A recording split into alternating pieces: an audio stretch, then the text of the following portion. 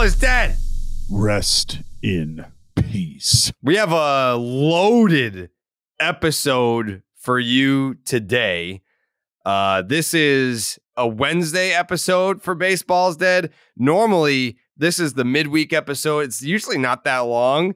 A lot has happened since the last time that we have gotten together. There's a lot of major news, a lot of things that happened on the field, off the field, the whole 9 yards. We got an interview with Karl Ravech, very important discussion that we're having here today that centers around Sarah Langs. If you haven't heard, you're about to find out. Dallas has but brief moments with us today because his Pittsburgh Pirates have to play the Oakland A's, and he has to catch a bus to go see his Pirates take on the Oakland Athletics later. So all right, let's fucking get right to it. Let's just we're playing like a, what's that called in football when they like hurry down the field? 2-minute drill. If that's what it's called. Hurry up offense. Yeah. Hurry up offense. Thank you, Jay Hay. That's what I was going for. Guy. Yeah, big time football guy. Oh, this is a perfect place to start. The baseball is dead parlay finally hit. Plus 846, something like that. Odds. A lot of wealth distributed. Wow. A lot of people out there winning a lot of money on the DraftKings Sportsbook because the baseball is dead parlay hit on Monday. I feel like we're going to hit a decent amount. Like I said before, like when I put out my parlays, it's almost like a power ranking. It's like your first pick is the one that you feel the strongest about. And then you kind of like, yeah, I think that might hit. And like, this could hit. But if you have 4 baseball minds with the pick that they feel the strongest about combining together, that parlay, I mean, it's probably going to hit I don't want to say more often than not, but a decent amount, a respectable amount. And that was reflected. I don't know. I was told I was an idiot and I got everything wrong. So I don't know how that makes sense. That doesn't really add up for me. But if you say you're batting like you're like 50% right now. It's pretty good. I think I've missed once. Beast. Yeah.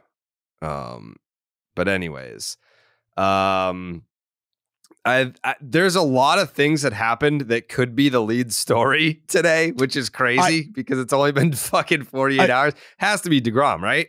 Well, I would say deGrom, Jared, but I only have brief moments. I do want to say this. I owe something to Blue Jays fans. I owe an apology to Blue Jays fans. I am going to check the Blue Jays off as a team that I will no longer identify as having a pitcher that I think could potentially win the Cy Young Award. All right. I've been told by many Blue Jays fans that I broke Barrios by looking for him to win the Cy Young Award. They say, we're just now getting him back to sea level, Dallas. Can you stay the fuck out of our pitching rotation and keep them away from any award you think they're going to win? So Alek Manoah, who has now found himself at the minor league complex. And I know initially the knee-jerk reaction is, oh my God, demotion to the minor leagues. That is not what this is. That is what this is all at the same time. What you need to remind yourself of is the controllability.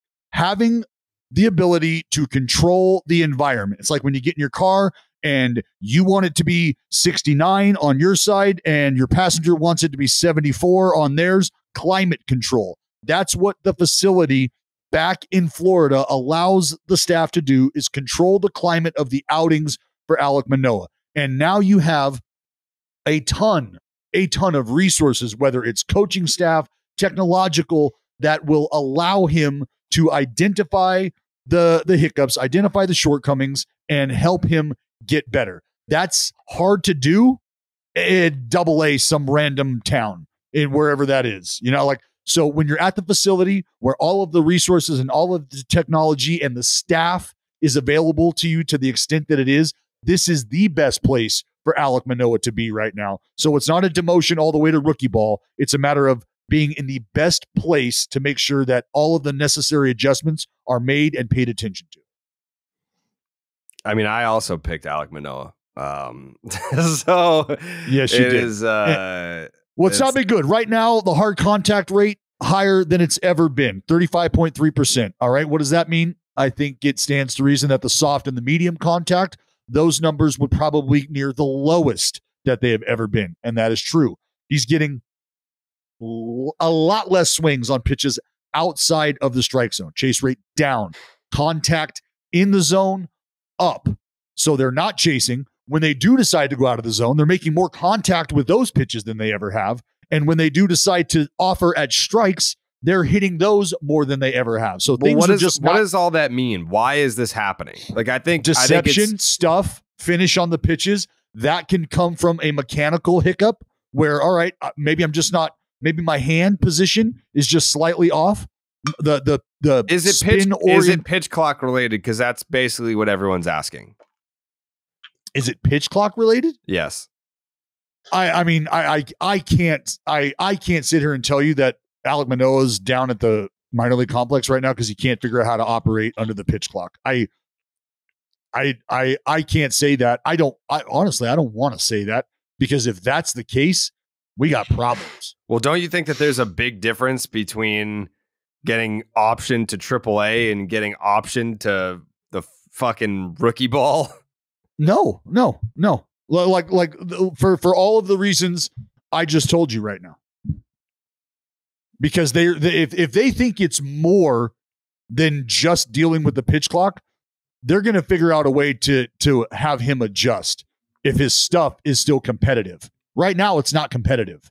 And so they understand that there's probably a bigger fish to fry here. So we need to go hook that fish, pull him out of the pond, take him back down to Dunedin or wherever the hell they're at, and figure that out.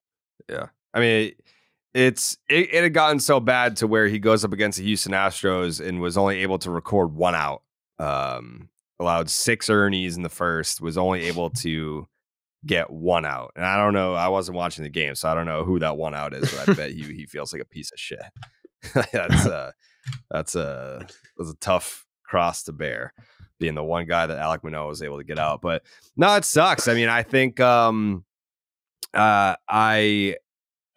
it's been bad all year. I don't think that it's something that has spiraled out of control progressively. I don't think he ever got out of the gate, really. He had that one start in the Bronx where he went up against Garrett Cole and he looked like the Alek Manoah of old. And that was just kind of coming up for air, and the rest has been brutal. I'm not going to say that, like, obviously it's spun completely out of control this season, but mostly with the benefit of hindsight, there were some warning signs that I think looked more serious than we gave credence, from going from 21 to 22 and some of his stats there, like the decline in his strikeout rate, the decline in his whiff rate, like his slider, which had been a signature pitch, a really important pitch for him in his rookie season, has gotten increasingly less effective, both in terms of like batted ball result and ability to generate swings and misses. Like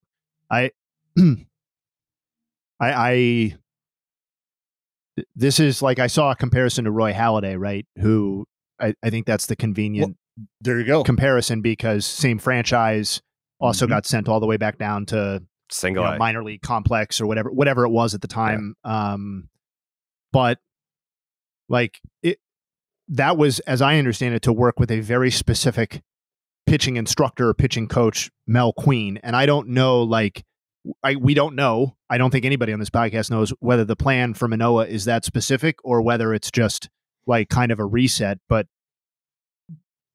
in the way that you can earn a 6-run ERA, he kind of did earn it this year. This isn't like a statistical fluke. This is, things need to improve, like pitch quality. He's lost velocity on his fastball. And I think I saw Kyle Bodie note that, and I will trust his judgment on this, that he lost like a little bit over a mile an hour at the most crucial juncture at which you cannot lose a mile an hour on your fastball, like that 92 to 93 kind of area, because statistically you lose a lot of effectiveness if you drop down below that. So there's a lot going on here. And yeah. And like as Dallas said, not throwing the ball in the strike zone, like it's the 3rd largest year over year increase in walk rate in all of baseball this year. Only Keller and Bumgarner, who got fucking released, are ahead of him. So like a lot of concern that I think is really legitimate, and hopefully he gets back. What in your mind, Jay, is the crux of the issue?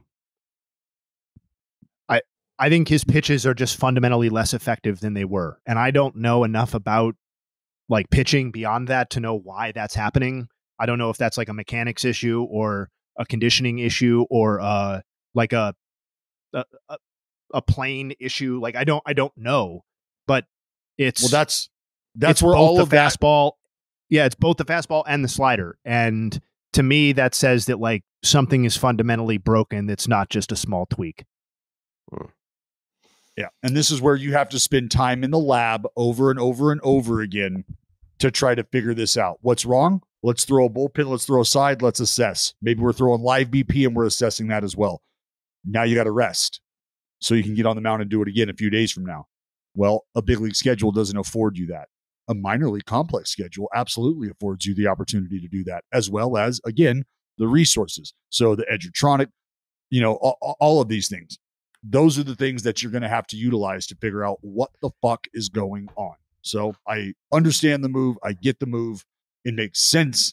I just hope that they're able to find something and he's able to get back to and recapture some of the competitive stuff, because when the dude is on, the dude is fucking money.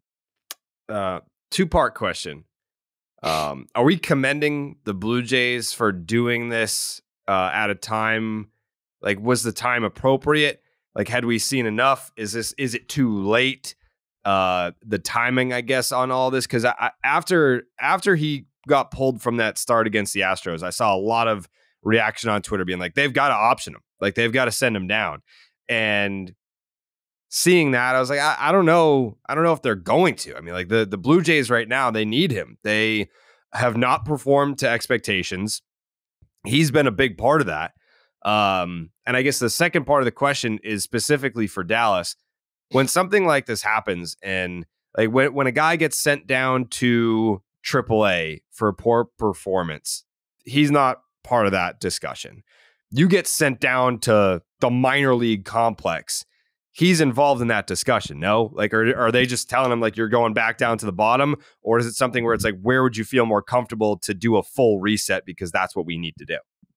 You can probably ask him, and I'm sure that was something that they asked, but it's really just to gauge his comfort level, because from there, he is your commodity, and you will have him do what you feel is best for him. But there needs to be a marriage between his desire to do that and your desire to have him do those things. So much like we have to do with folks who might be a little tough to convince at times, you have to kind of make it their idea. And so I think it's easily done in this instance where you say, look, we know you want to compete. We know how much you hate the fact that this is happening. We feel like being able to put you in the most controlled environment possible is the best way for you to get back on track. We don't feel like sticking you in AA or AAA somewhere, maybe without all those resources and eyeballs on you, and the ability to control your outings is the best for you, because we know you're just going to revert back to being the competitor that you are. And that's why we love you, dude. But this is why we also probably have to pull you back a little farther to get you away from that mindset and get you back into the let's figure this out, what's wrong type of mindset. Because at the end of the day, as athletes, we go out there and we try to survive when it's game time. We will do whatever we have to do to survive when it's game time. To hell with getting better, to hell with figuring out what's wrong. I need to dot this fucking 1-2 slide piece so I can get out of this jam. And you're going, buddy, it's AA.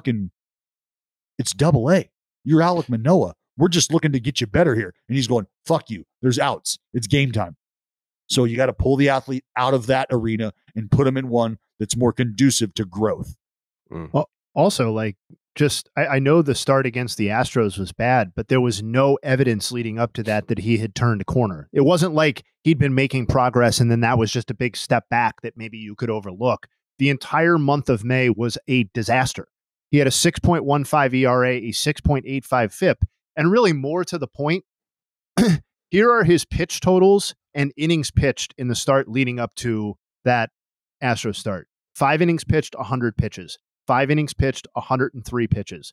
4 2/3, 94 pitches. 4 innings, 92 pitches. 5 2/3, 85. 3 innings pitched, 87 pitches. 4 innings pitched, 89 pitches. Like, that's Laborious. Not a guy that has figured anything out. No. Looking at which is both box score reading and, let's be honest, anybody who watched any of those starts would have come to the same conclusion with their eyes, right? So this to me is like, if anything, it definitely wasn't early, I don't think. I think this felt like the appropriate time. Like that was the start that made clear this is the direction we're heading. Things need to change. Joseph, any thoughts? It's tough. Yeah, he got worse in pretty much every category. And we'll see what happens, man. I don't know how you cure it, but I got high hopes. He's been a beast before. You could be a beast again. So, and how old is he? He's 25. He's like 26. 25 years old. They said on the Blue Jays broadcast that he was like kind of pissed. They sent him down. It seemed like it was an intense conversation. He still has the competitive fire. Sure. I mean, he's one of those guys. I brought it up in the interview with Tyler Glasnow because I forget how we got on the subject, but we were talking about guys that are just like, you know, loudmouth assholes on the mound, but like nice guys away from it. And I was like, you can say his name. It's Alek Manoah. I was like, that's a guy that's like a bulldog on the mound. And he's like talking a lot of shit. But like I've talked to him walking down the street in street clothes, and he couldn't have been nicer. So I can't imagine the conversation that you're being sent all the way down to the first floor. I can't imagine him taking that great unless you're the only way that conversation goes smoothly is if you yourself have accepted that, hey, like I need to correct this. If you in your mind think I'm getting close, like I know the results don't dictate that, but my next time out, I really think I can take a step forward, and then you kind of you're out of chances, then yeah, because there's got to be a level of embarrassment. There were some people, not gonna name names or anything,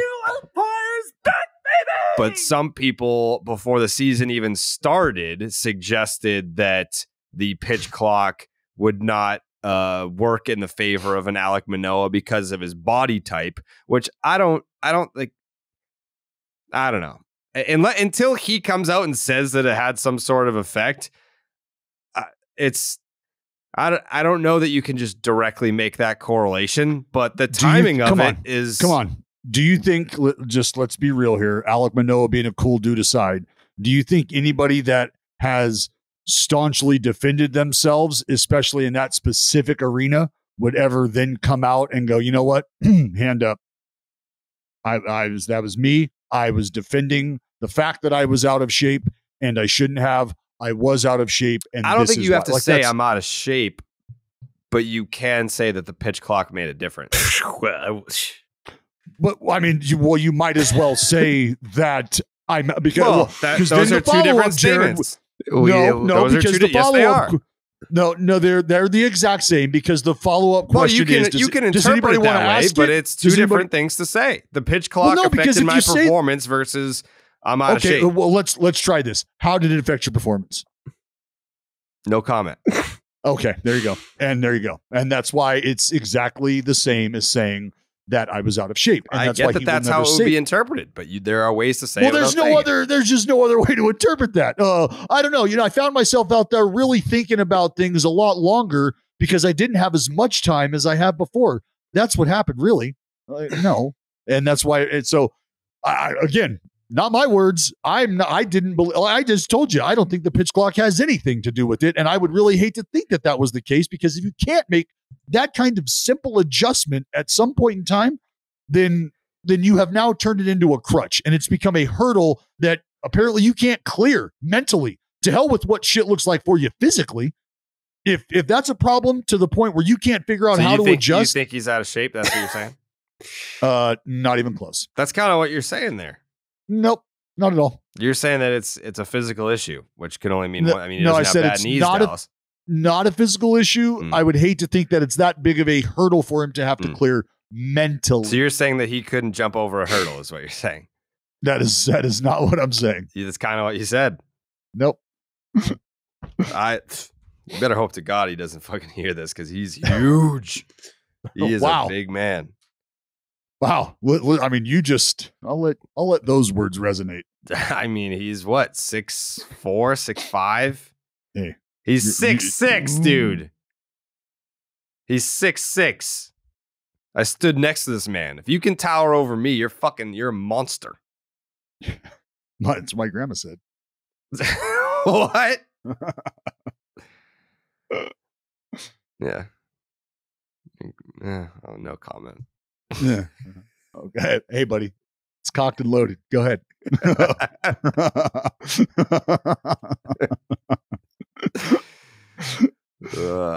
Speaking about dish and meat, Omaha Steaks.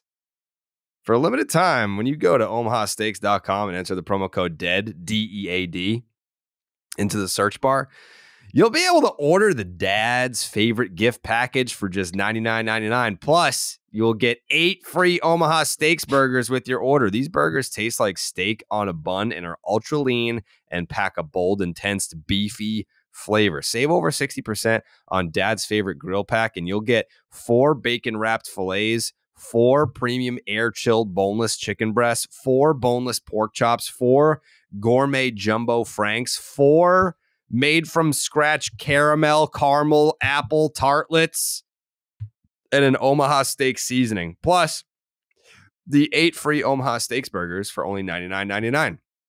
Remember, gifting is easy. Dads just want steak, and Omaha Steaks isn't just steak. It's the best steak of your life, guaranteed. Don't wait.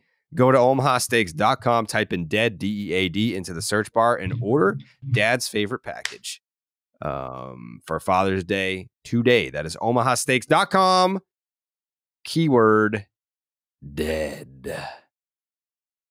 You let me know when you got to go, Dallas. I have opted to miss the bus and walk to the let's stadium. go. You're going to walk to the stadium? Yep. That's the beautiful part about this gorgeous beast of a ballpark out here. This gem dropped right in the heart of the city is I can just traipse my way right to the ballpark with not a worry in the world. Knowing that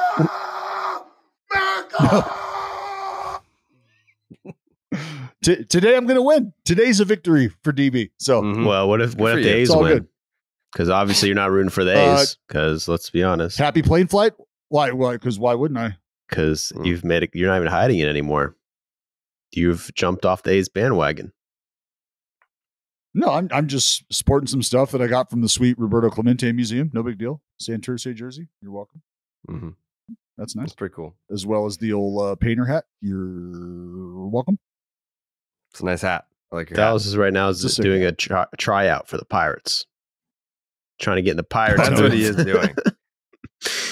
Yeah. No, there's no there. That booth is secure. That booth has one of the most yinsed out yinzers going with Neil Walker there. There's no. I mean, the guy. I think he was born like at second base here at PNC or Three Rivers. Like the dude. Yeah, that's his. Yeah, Roberto Clemente delivered him, didn't he? Yeah, I believe so. No, here's a great story, a true story. Neil Walker's father was actually loading the airplane with Roberto Clemente on the fateful night that Roberto would lose his life. And after packing the first 2 airplanes, it was the last one that Mr. Walker was helping Roberto pack, and he was on the plane. He was on the plane, and Roberto told him, "No, dude, you got to get off. You got to get off because I've already set things up here in Puerto Rico. It's New Year's. Like, my friends are waiting for you at these places. It's already been taken care of. You're going to go have a great time. So go hang out with the family, go hang out with the wife, watch the fireworks.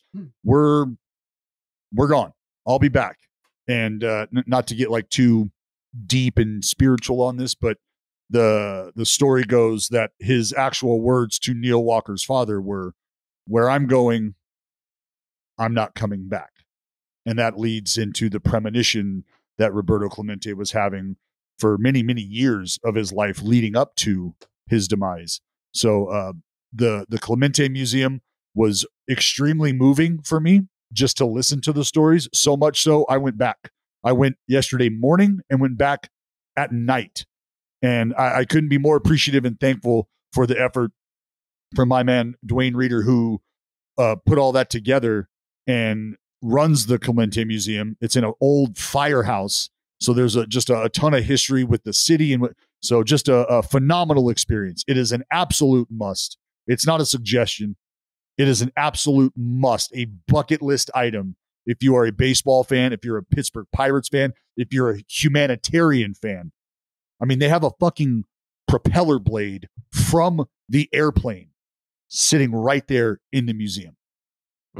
It's just extremely emotional. It was for me anyway. Yeah, I got to check that out. You saw Corey Graves? I did see Corey Graves. Got to see Corey Graves and young Cash Money. Able to bring them down on the field. Got to watch BP. My man Cash is an A's fan. Love to see that. Absolutely love to see that. But yeah, it was really cool to get them down on the field, checking out the sights and sounds of the game up close. You can just see the smile on his son's face, like he was just in awe, like watching the Pirates players walk by, and we were talking shop, and he's a stud little outfielder. So I was kind of giving him some tips on how to track down baseballs and become a fucking superstar. So it was a good time, man. Good time. You're welcome. You're welcome for giving you more friends. We go back. It was just a matter of rekindling. Like we go, right. Yeah, we go way back. Right. So, yeah, it's my friend, my lifelong friend, my very good friend. Mm-hmm. How do you think A's fans feel about you being a Pirates honk when the A's are playing the Pirates? How do they feel about that? I don't know what you're talking about. I mean, if you listen to the broadcast, feel about you gargling the Pirates balls is what I'm asking while you're playing them. Well, see, A's fans understand the connection for me and the Pirates. You're blaming because this on your wife? No, they see the A's fans see themselves in Pirates fans. I think there's a similar understanding between these two fan bases. Their passion, I think, is derived from a lot of the same areas, if you will. Are you the ambassador? Like you're the glue guy? Oh, I'm not calling myself anything. I'm asking. I'm just a baseball. I'm saying those words. No, ambassador for what? The merger. The A's merger with the Pittsburgh Pirates. No, there's no merger. There's no ambassadorship. I'm just a guy who happens to be blessed to be a fan of two great teams, two great fan bases. Yeah, and I got to shout out the Renegades of the Rotunda trying to talk that shit about how this series was going to go. I let them know that old Mitch Keller was about to get them tits lit, and it happened. And I do want to thank them. We got other stuff to talk about. I do want to thank them for the beers that they bought after the ball game to go ahead and pay respects. But you hate to see it. You hate to see it. You know what else you hate to see? Fucking Jacob deGrom getting another Tommy John surgery, which I was trying to say to a Rangers friend of mine that the body language of deGrom coming off the mound in his last start was the most obvious I need Tommy John realization body language perhaps we've ever seen in the history of the sport. Like that one, you never, as a baseball fan, doesn't matter if you're a Ranger fan, deGrom fan, whatever, you do not put out into the universe, oh, that's Tommy John. You just don't do that. But that was the most slam dunk. That's a Tommy John written all over it situation. Jacob deGrom his last time out. Well, it's unfortunate that it has come to this, and it's unfortunate. I think that a lot of baseball fans have been, with a clenched jaw, sort of waiting for this moment. You hate to think that we've been waiting for this moment because it feels like what? Like there's 5 of us staring at each other right now, and it feels like all 5 of us at some point were like, well, kind of knew this was going to happen. Kind of felt like this was going to be an end result with all of the ticky-tack injuries that have occurred. It felt like inevitably, as the focus started to hone in on one spot more and more, that this was going to be a result. It's heartbreaking. I think the Rangers are also heartbroken because they got 0 insurance. Oh, not good. Here was Jacob deGrom talking about getting Tommy John surgery. it's tough. So, but All right. I went through this before, and know what it takes to get back. So that's the goal. Go out there, rehab as the best I can, and be around to help, any way I can. We got a special group here, and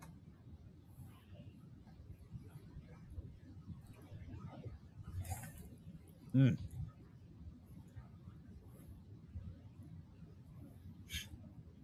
then I'll be able to be out there and help them win. It's tanks.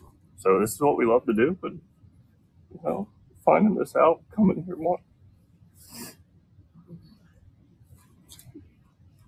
wanting to be out here and helping the team, it's a disappointment. So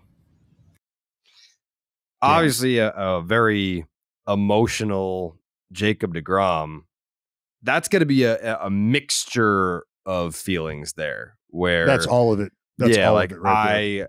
I want to be out there, but I can't be. I signed this huge contract with a new team. This is a huge letdown for me personally and for them. A lot of people said, a lot of haters said that this was going to happen, and then it did. They're right. That sucks. And also the mortality of you as a baseball player, where this is the second time you've gone through this. We don't know what his experiences were the first time he went through this. Mentally, it's when you're at the top of your game. And Jacob deGrom, I think people kind of misinterpreted what I said. I didn't call him the pitcher of the generation. Like, that's reserved for the Kershaws and the Verlanders of the world. But had Jacob deGrom had the health of those guys, it's a different conversation. If he had made it to the big leagues sooner than those guys, it's a different conversation. When we're talking about the talent, the stuff, the ability, he belongs in that conversation. But he didn't have the same health as those guys. He didn't get to the big leagues at the same time as those guys. So that's got to be just an all-encompassing, very shitty, deflating, discouraging, depressing feeling if you're Jacob deGrom. And all of it is like you said, and like you can hear it in there. That's pain from injuries 10 years ago. That's pain from not being able to be as consistent as he would have liked to have been over the course of his entire career. And that's pain from him knowing the narrative that surrounds him. And it's pain knowing that he is what I have said he is, and what I think you guys could agree with, when healthy, the greatest arm talent our game has. I agree. I can't help but contrast the conversation and the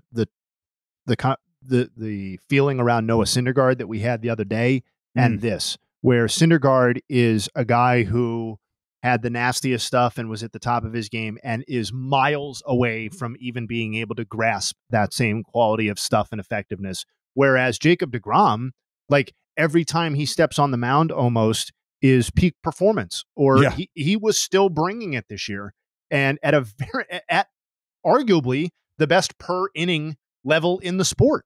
And, but he can't stay healthy enough to do it over a sustained period, it seems like. So I'm not trying to say one's more frustrating than the other, but I just couldn't help but draw that comparison from a guy who's lost it to a guy who just still has it, but can't stay out there. No, I mean, Jay, if you're giving your ligaments away to one of the two dudes based on what you see from them early, like, you're going Jacob deGrom. Yeah. Your point about maybe the greatest arm talent our game has, just want to reiterate how good Jacob deGrom has been. His peak has basically been from age 30 to 35, which is kind of unique in its own right. But best adjusted ERA from age 30 to 35 all time. Jacob deGrom's at 191. Then it's a guy named Bullet Rogan at 168 and Randy Johnson at 167. So not only, I mean, Randy Johnson's peak was like my childhood. And I couldn't imagine a pitcher more dominant than what Randy Johnson was at his peak. And at least by ERA, Jacob deGrom is on a completely different level than what even Randy Johnson was doing, let alone what Mr. Bullet was doing. Is that your third cousin, Jared? Cousin of the Rocket? Bullet? No, Bullet. R.I.P. Bullet. Yeah, and Randy Johnson was throwing fucking no-hitters at 45, so. Yeah. Yeah. I mean, his peak were his late 30s with the D-backs when he was winning like 3 Cy Youngs in 4 years or whatever it was. But yeah, I think the whole thing about deGrom, now we're talking 2025, like the rest of this year, kiss 2024 goodbye as well. Well, you're probably thinking like second half of 25. Maybe. I still think it's before the All-Star break in 25, but you never know. I mean, it's his second one, and he's not a spring chicken either.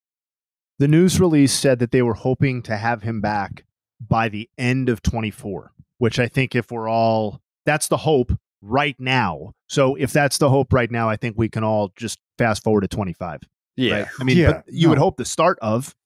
Yeah. Well, and to the point about him not being a spring chicken, he could probably go one or two ways, right? And maybe this is a conversation they had with Verlander as well.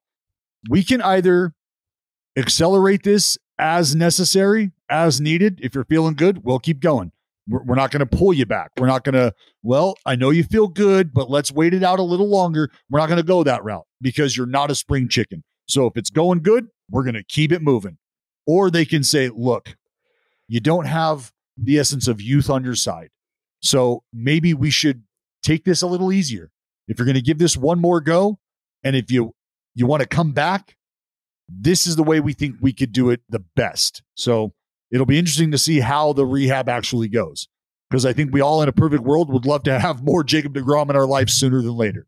But if it meant having more of Jacob deGrom over the long haul in our life, I think we would want that too. Yeah. It was very annoying seeing some of the reactions on Twitter being like, well, he does it to himself. He doesn't have to throw 101 out of here. Like he does it to his own body. Like, shut the fuck like Clayton up. Kershaw throws 93.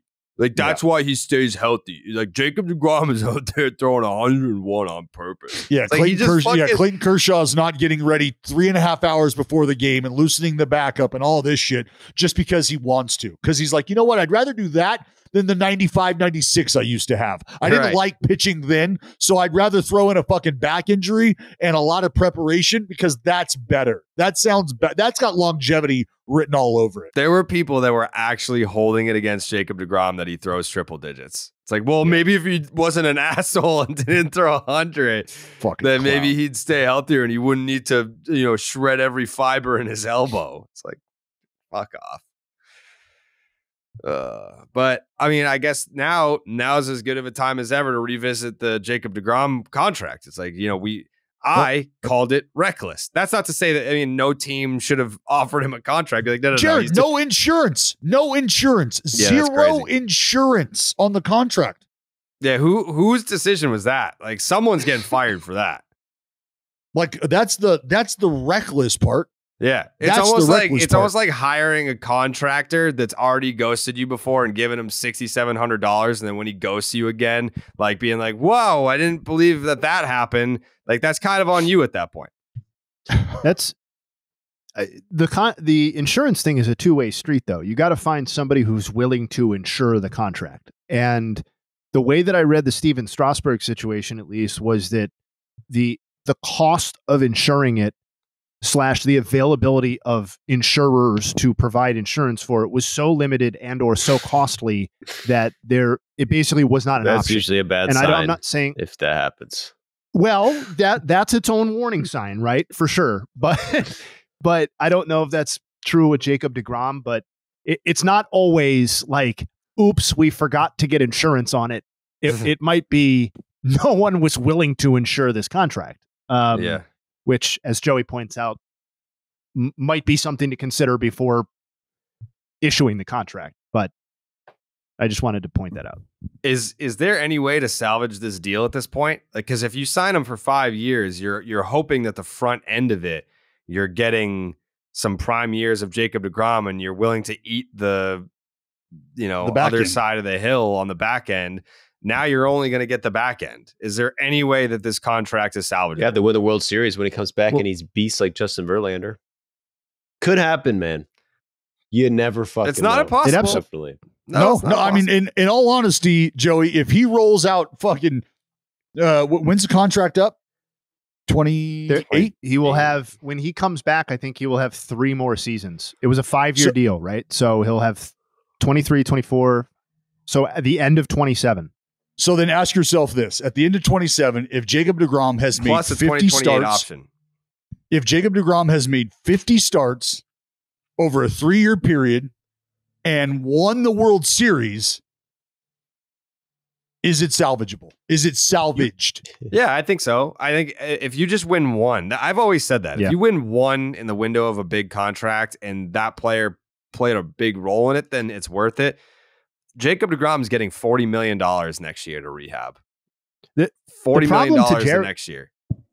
The problem, to Jared's point, is that these were supposed to be the good years. Yeah, These you're were supposed to cash in here.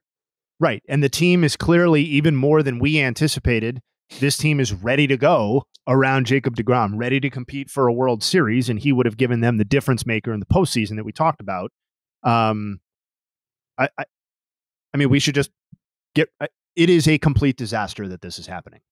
There's as it relates to Jacob deGrom's contract. Not necessarily, they can probably still win big without him. I think they've proven that to a degree, but as it relates specifically to this contract that they signed entering, this is as bad as it could have gone, obviously. So now, like, there's a ton of language in this deal to where, to what J.A. mentioned earlier, the contract is through 2027.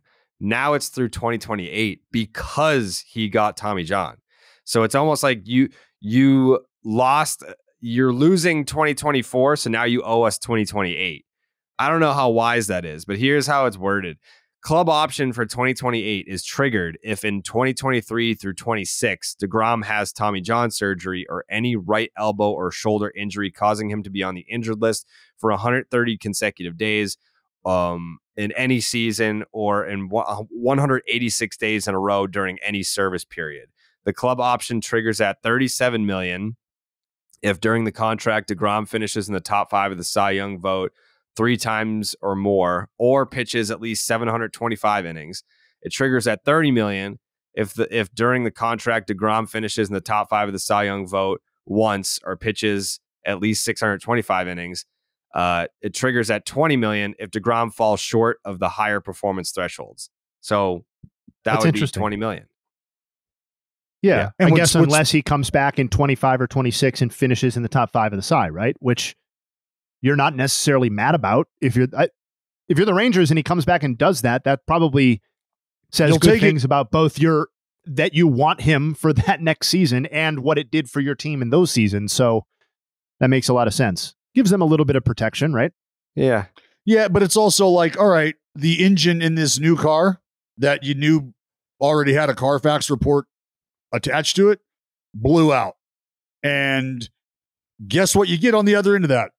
The same car, the same engine, kind of tuned up, maybe some replacement parts. Well, not maybe, there are some replacement parts here. And we're gonna still run you out there, and we hope that you're able to run the race the way that we thought you were going to be able to run the race when we rolled you off the showroom floor. Like that's our protection as an organization. I don't know if I would call that protection. That's just kind of hoping, hey, if it holds up and it sticks together, we're going to run them out there again and see what we got with them. That's what we get. Like that's your answer. Like, what are you getting on the other side of this, Texas? Well, if the arm holds up, we're going to get him again. Okay, but to what just like, we'll just have him again. And it'll be after a second Tommy John, and it's going to be later down the road. And that's protection. That's insurance. Fuck. Yeah. So the Texas Rangers, year one, by the way, year one of this deal was his age 35 season. They're losing age 36 and hoping to get him back for his first season with the Rangers, first full season in his age 37 season. That's the hope.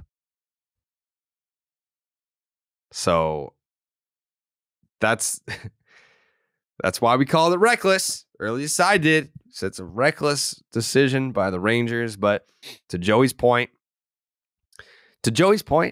you're kind of you're hoping that he's Justin Verlander. You're hoping that there is a ton of gas left in the tank in the late 30s.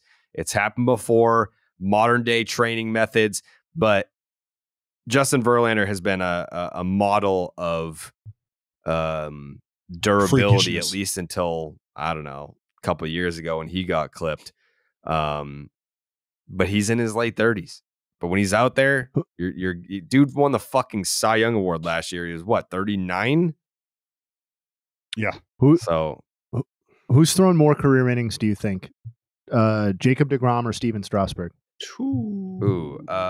Strasburg. It is Strasburg by about 120 innings. Yeah. Wow. I would have guessed more. Yeah, I would have guessed more for Strasburg. Because he was going from 2012 to 2019. No, yeah, we talked about it. Yeah. Yeah. Damn. Well, once upon a time, deGrom really didn't get injured either when he first came up. Yeah, that is once upon a time. Mm-hmm. Dallas, you got to get out of here. I got to go. I got to get to the park. Yeah, what an honor. Thanks for joining us. Thank you for being here, Dallas. Good luck today. Any final thoughts before you head off to the ballpark? Go Pirates. No final thoughts. Just looking forward to a great finish to a great series. A series after my own heart right now, Jared. And like I told you before, it's a beautiful day to be Dallas. Why? Because I can't lose today. Even should I lose, I will still win today. And I can't thank anybody outside of the Pittsburgh Pirates and the Oakland Athletics for putting me in that beautiful position. Those are my final thoughts today. Get to the Roberto Clemente Museum. Unfortunately, the Clemente Bridge is closed for renovation. That doesn't mean that you can't take the Andy Warhol Bridge, which I'll be taking, to go over and maybe, just maybe, watch the Buccos. I was going to do this thing where I got a bad pierogi.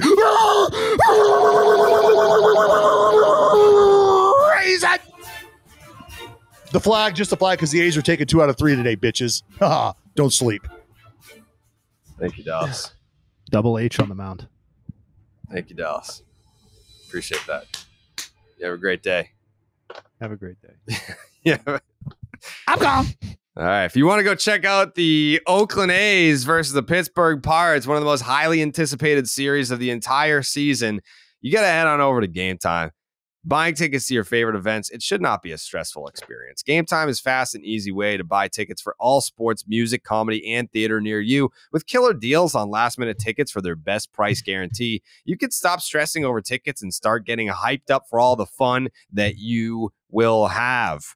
I was just informed that I'm going to Chicago soon. Let's go. So, yeah. Like today soon? Or like not today next week soon? I don't know what the dates are, but I'll be in Chicago, which means I got to go to Wrigley. Wrigley's one of my favorites. I don't know what my relationship is with Cubs fans. I don't know that I have one, to be honest. I think there's some Cubs fans I think that listen, but for whatever reason, I think it's because of like during like the old company days, there were just Chicago representatives, so no one cared to hear what I had to say about any Chicago teams. What? Come on, man. Yeah, that's what I'm saying. Not true. So I think that's why I don't have I don't say I have a bad relationship, but I don't think that we have like a strong contingency. But I'll be there using the Game Time app. Get back to Wrigley. It's a great place. If you've never done it, you got to do it. Forget planning months in advance. Game Time has deals on tickets right up to the day of the event. Get exclusive flash deals on tickets for football, basketball, baseball, concerts, comedy, theater, and more. The Game Time guarantee means you'll always get the best price. If you find tickets in the same section and row for less, Game Time will credit you 110% of the difference. Get images of your seat before you buy so you know exactly what to expect when you arrive. Buy tickets in a matter of seconds. Just 2 taps and you are ready to go. Tickets are sent directly to your phone, so you never have to dig through your email. And of course, we have a promo code for you. Download the Game Time app, create an account, use the promo code Jared, Jared, for $20 off your first purchase. Terms apply. Again, create an account, Download the app and use the promo code Jared for $20 off. Download the Game Time app today. Last minute tickets, lowest price guaranteed. Again, loaded fucking show. We promised you an interview with Karl Ravech, and it's about a very important subject to a lot of folks out there, certainly everyone on this podcast. So without further ado, it is Karl Ravech. All right, for the first and probably only time on this podcast, I'll be bringing in the guest. It's my pleasure for us to be joined by a former colleague of mine, a good friend of mine, primarily to talk about a cause dedicated to a former colleague of both of ours, current colleague of Karl's, Karl Ravech of ESPN. Welcome to the podcast. Let's talk about Stars for Sarah and Sarah Langs. All right, we will do that. And we'll also, at the end of this, talk about you allowing guests in more often, because you nailed it. You did a great job with that. Hey, thanks. Thanks. Want to just get that out there. And great to see Jared and Joey and Jake and Dallas. Thanks very much for having me. Yeah, so the star over my shoulder, we started this, the concept probably I'll be honest, during the pandemic. Long story short about the Star, there's a little town in Connecticut called Chester, Connecticut. And there was a guy there who created these stars during the pandemic in an effort to, for nothing else, lift people's spirits. Many of you have probably been to Disney World. When you drive through downtown Chester, which is probably 300 yards long, that's it.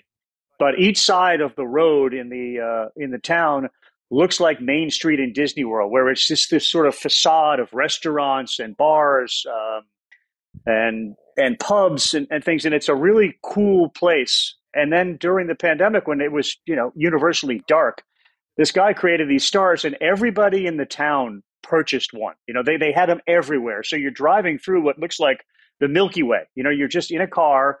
Nobody's really getting out, but you're driving through and you're looking around and you're seeing all these stars, and they're different size stars. He's got big ones on different sides of the building. And then in 21, we find out that our buddy Sarah Langs has ALS. And it just struck me like, all right, so I drive through this Chester town in this dark period. She's got ALS, which is the worst diagnosis you can get. How do we marry these two things? How do we take these stars, which are beautiful, and they're small and they're spiritual, and they light you up, they lift your spirits.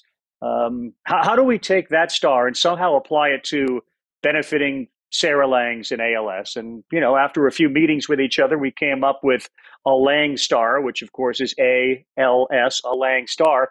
And we sell them for $50. And you get one of these, and you can get 100 of them and plug them in. And as this became a thing, I started to fantasize about flying over the country from Hartford, Connecticut, or Boston or New York, and go to a game in San Diego or Los Angeles and look down and see a Lang star all over the country, like literally light up this country with a Lang star. And as a result, let's fund research and end this damn disease, because it's just the most insidious, worst thing that can happen.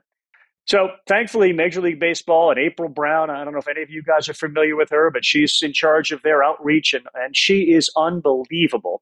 And she got behind it, and Pat Courtney got behind it, and Rob Manfred got behind it. And on Friday night, as you probably saw, every one of the booths had a Lang star in it. I know, Dallas is familiar with it, and they had talking points around it.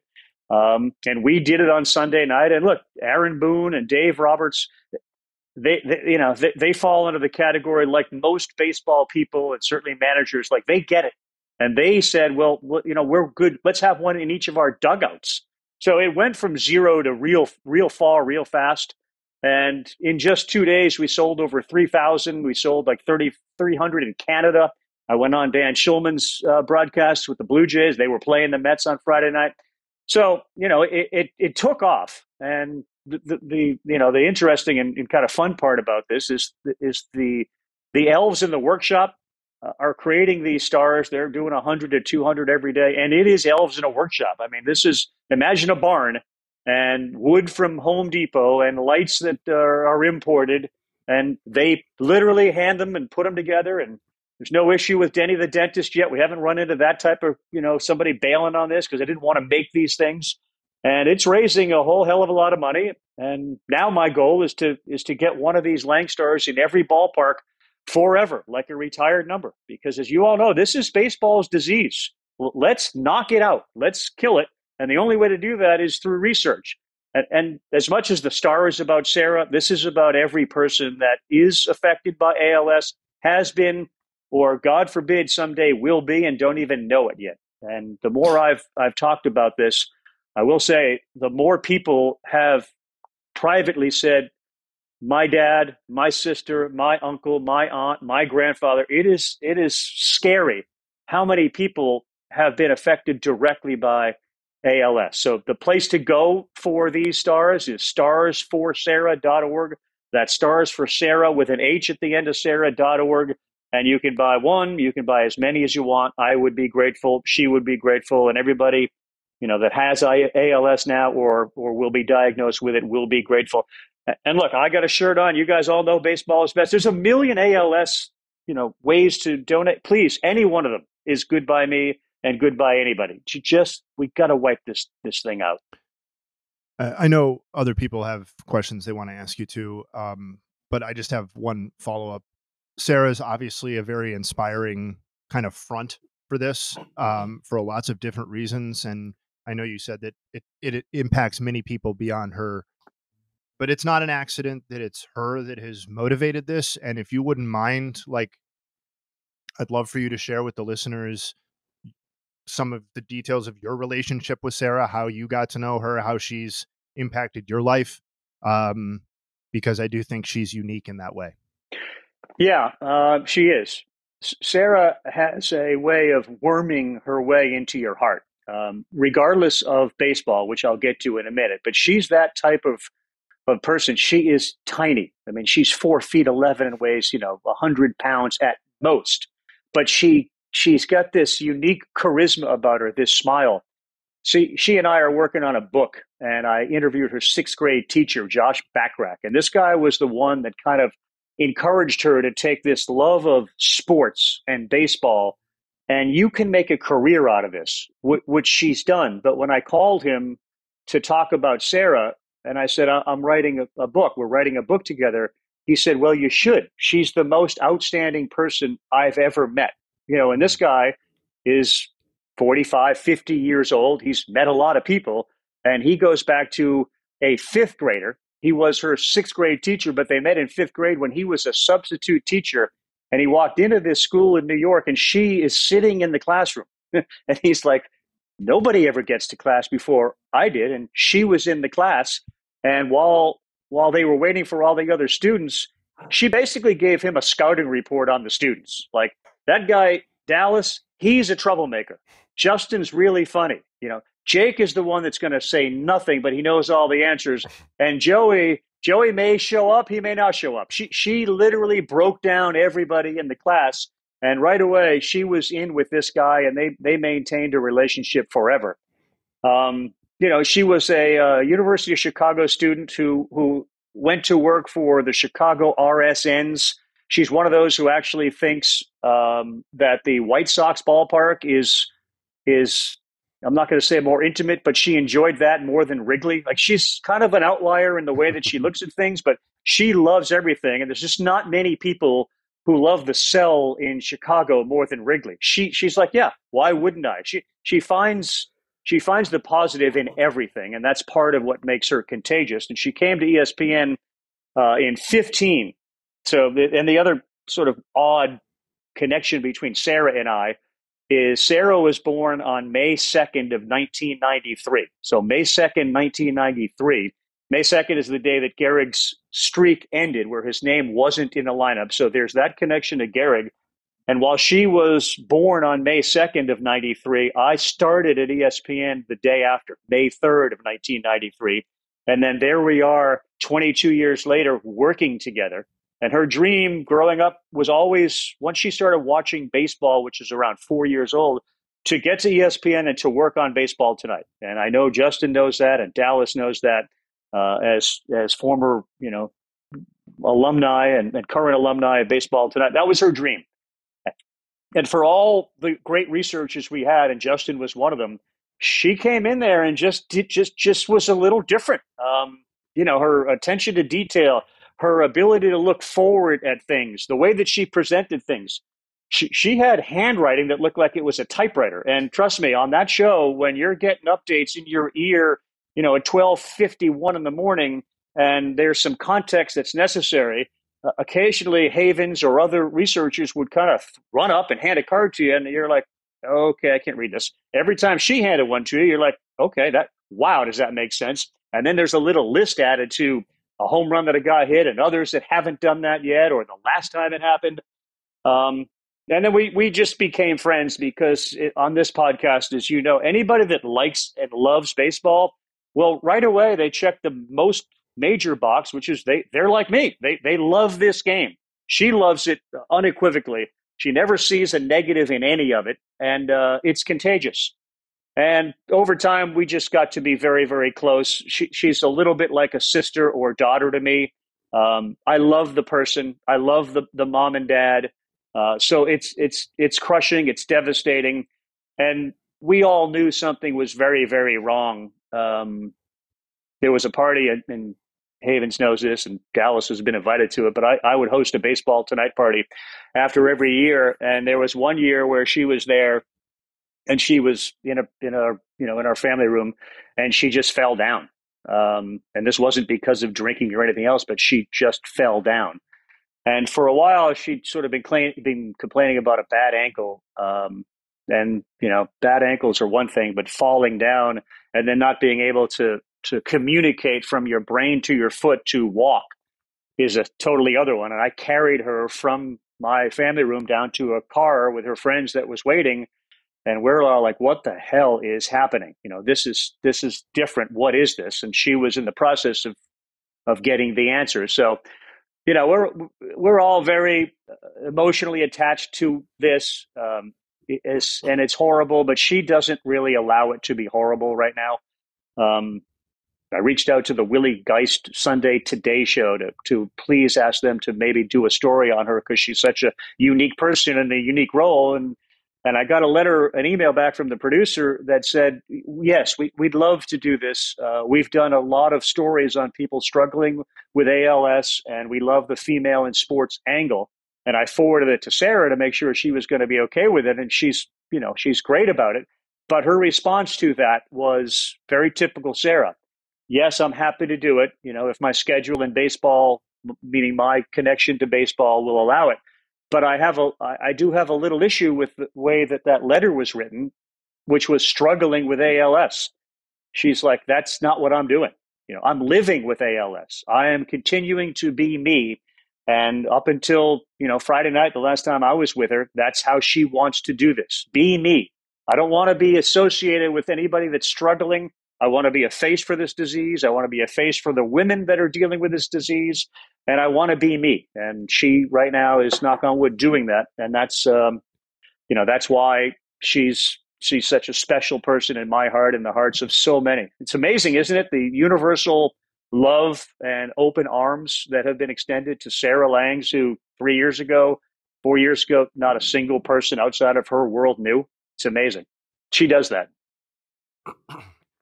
I only had the pleasure of meeting her that one time at Jay Hayes' wedding, which is like something that I reference that all the time because it was the first wedding I had ever been to where I didn't get judged for looking at my phone and watching a baseball game while at a wedding because everyone else at the table was doing it too. And that was Sarah. So talk about her love for the game of baseball and how that's kind of brought together kind of the Baseball Tonight family over there.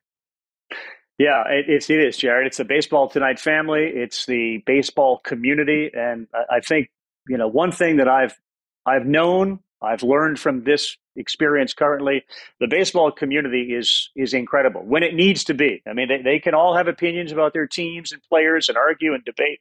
But when it comes to helping somebody who they recognize is so enmeshed with this sport and literally has this sport sustaining them. I mean, this sport of baseball is keeping her spirits up. It's keeping her sharp. It's keeping her alive. It's giving her a reason to get up every single day.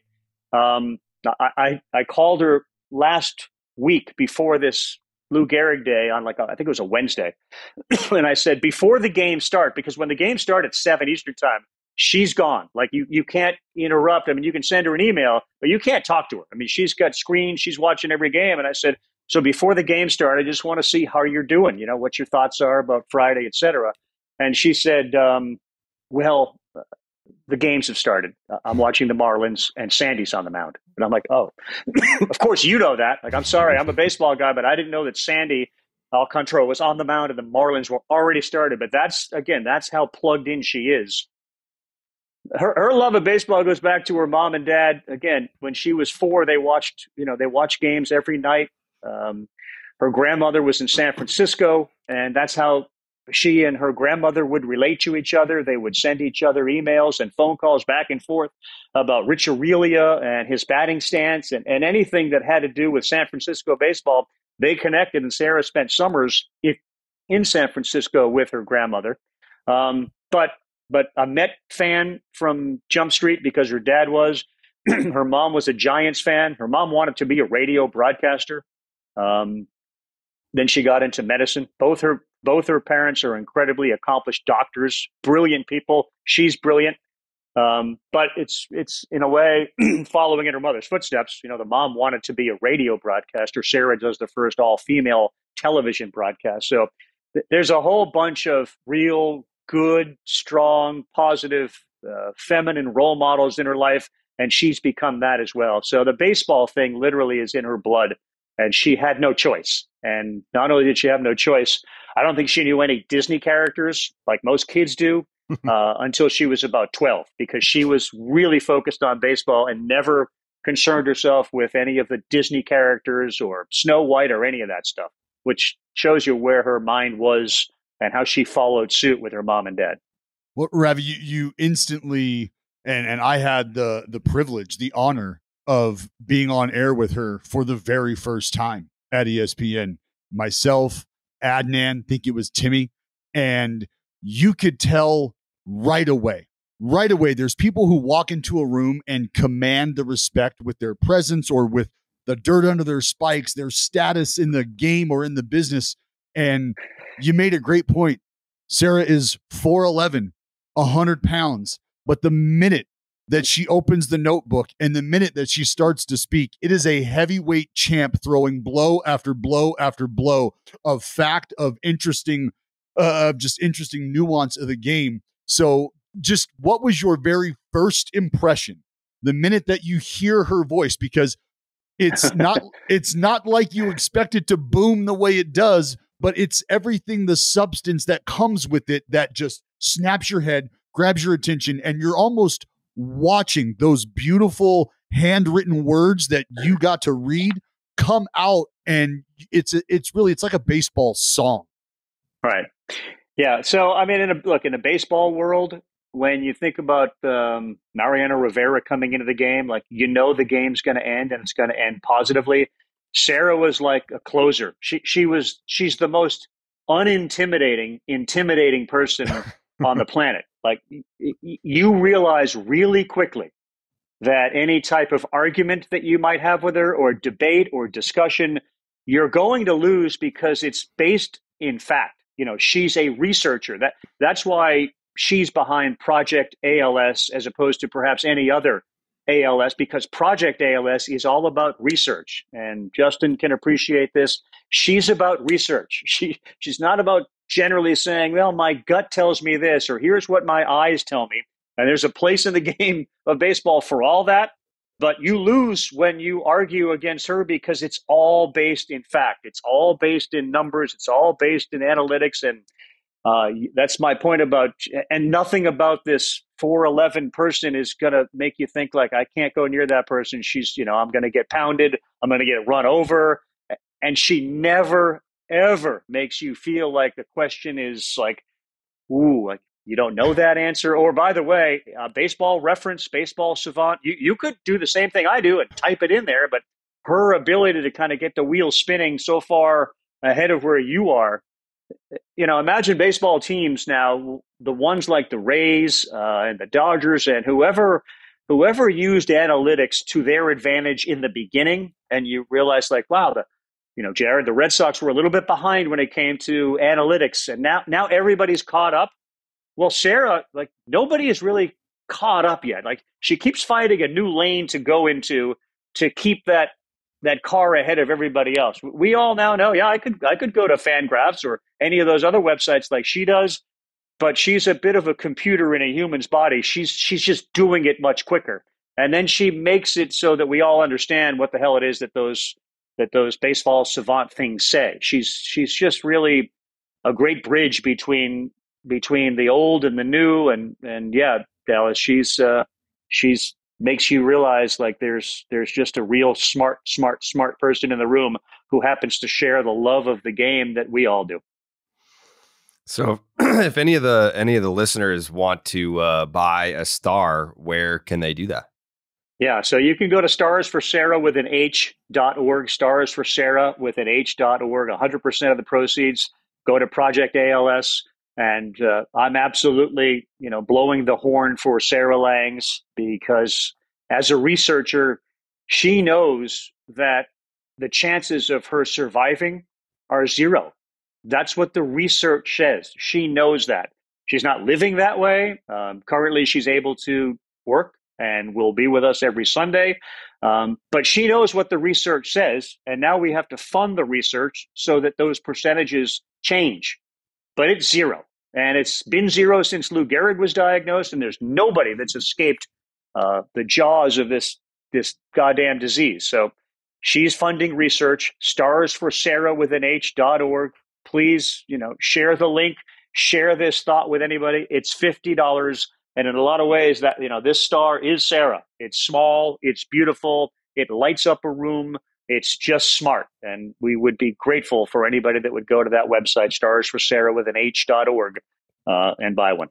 I think it's incredible that, from an outsider's perspective, that Sarah has not lost who she is. And that's something that I would tell people about Pete Frates, where once his ALS had gotten to the point where he could no longer verbally communicate, there were a couple of times where I would be at his house and he can type with his eyes, and he would say some of the funniest shit. Like he never lost his sense of humor over the course of it getting worse and worse. And I had seen the video of Sarah's boyfriend throwing out the first pitch, and it was horrible. And she's just laughing in his face. Like that's like, that's one of those things. It reminded me of Pete, when like you get the worst news ever and it doesn't take away from who you are as a person. I think that's really cool. 100%. And I think I've had a lot of conversations with people about her and her way. And, until you were to be able to walk in either of Pete's or Sarah's or anyone else's shoes, it's impossible to say how you'd respond to a diagnosis like that. It's impossible. But there is a part of you that wonders, okay, well, how would I deal with this? What would you hope that you would do with it?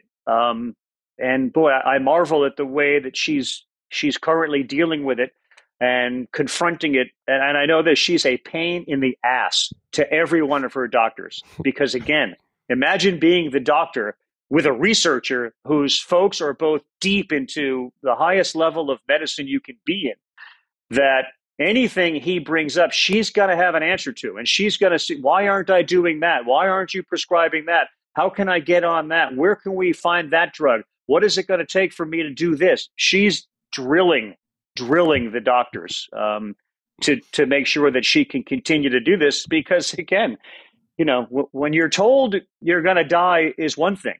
It seems like in her case, when you're told that this may impact your ability to do what you love, forget about dying, but do what you love, that's when the spines on her back get up like, no way. You're not telling me I can't be involved with baseball. I mean, the amazing part, when she called me and I was sitting right where I'm sitting now and told me about this, she was so concerned that somehow this is going to impact her ability to work, that she was going to get fired from her jobs. Like that was her biggest concern.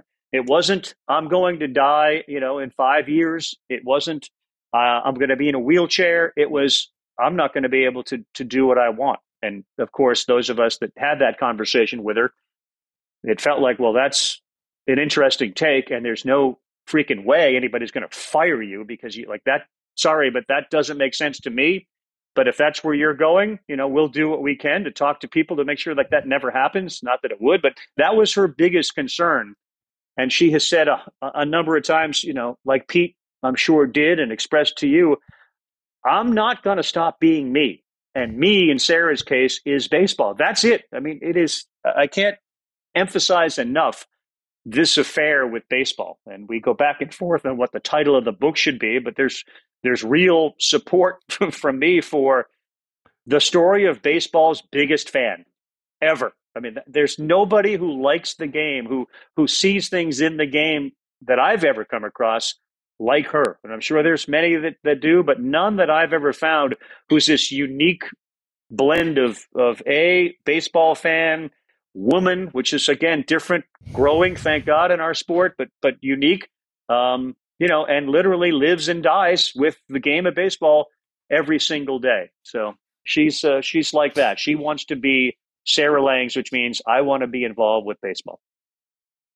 You said Sarah Langs is baseball. It's also apologizing for things that she shouldn't apologize for. And just to your point about Sarah staying true to herself, over the last maybe like 5 or 6 weeks, we've been going back and forth about getting together for lunch.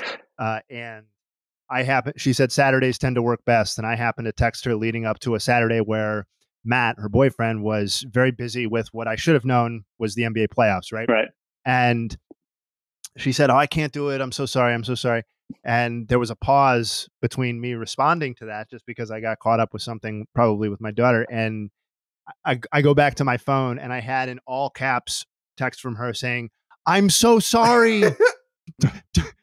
Don't be mad." And I'm just shaking my head like, all right, it's never going to change. No. And I never would want it to. Right. I really appreciate you coming on, Ravi. Well, I'm grateful you guys had me on.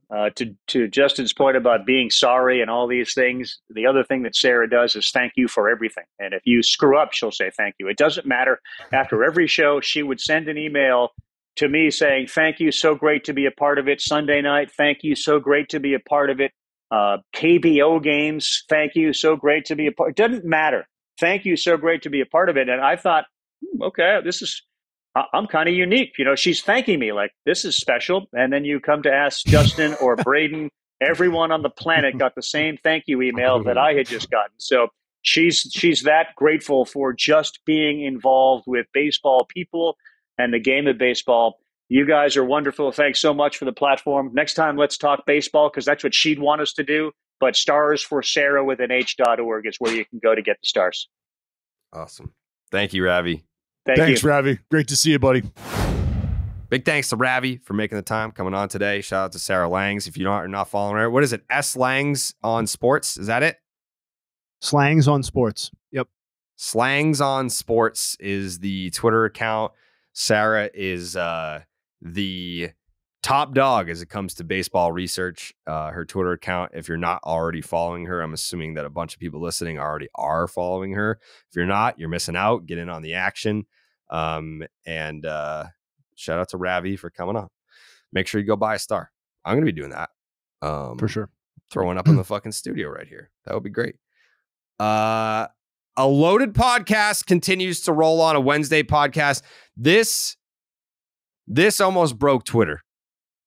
Elly De La Cruz called up to the Cincinnati Reds yesterday, the highly anticipated call up, so much so that a friend of mine, Cincinnati Reds fan, he was the one that tipped me off and said, "Hey, I was trying to buy tickets to the game. The ticket website on Reds.com crashed.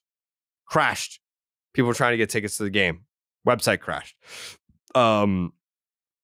It was Reds Dodgers. What? And this is just the beginning. Like, they've got more coming. Like, the Reds have more coming. And that's why I said, if you're kind of like a refugee A's fan, you're looking for a place to settle down, You don't want to follow the A's to Vegas. I wouldn't rule out being a Reds fan. I know a lot of A's fans have already dispersed to other organizations already. Some, maybe you're going to stick with the A's. Others, maybe you're kind of looking around saying, I'm going to wait. I'm going to see how the rest of the league, the landscape pans out before I settle down with my new sports franchise. I would ask that you consider the Cincinnati Reds. Jay, hey, where would you, if you were a refugee A's fan, what organizations are you looking at, maybe hopping on, and where would you put the Cincinnati Reds in terms of future forecasting? So what you're really looking for is a team that's not too popular already, right? Mm-hmm. And not too good already, but with the promise of maybe being good or at least exciting in the future, right? Talking D-backs. Yep. I think you have to put the D-backs at or near the top of the list. My concern with both the D-backs and the Orioles is that you might have already missed the boat. Are they too good too fast? Maybe not. But I think that's a question that you would have to. Texas is already way too good. That's a good question. I was going to balk at the Reds thing, but I do think Elly De La Cruz might be exciting enough as a single player to justify changing your fandom all by himself, regardless of what's coming behind him or what's already on the roster, because it's just very rare that you see guys that are that big with that much power and that much speed kind of all together. And he just pops off the screen. I tuned in. That's a prospect. That's an at-bat that I was tuning in to watch. Watched each of the first two. I saw that smoke double. I think they said it was 112 miles an hour already. 12. Yeah, which is kind of crazy. Yeah, which is kind of crazy. No, but I think, I guess I think that D-backs, Orioles, and Reds are probably the best candidates for what you're talking about. But I'm really excited about him. And he's in the middle of the infield too, which is kind of neat. He's got everything in theory. Joseph, if you're trying to map out where to jump ship to, let's just say you're an A's fan. Where would you put the Cincinnati Reds in terms of organizations worthy of your fandom? Well, I guess I got someone to go under the same guys that Jay had went under. Can't be two beasts, but got to be beasts in the future. Yeah, Reds.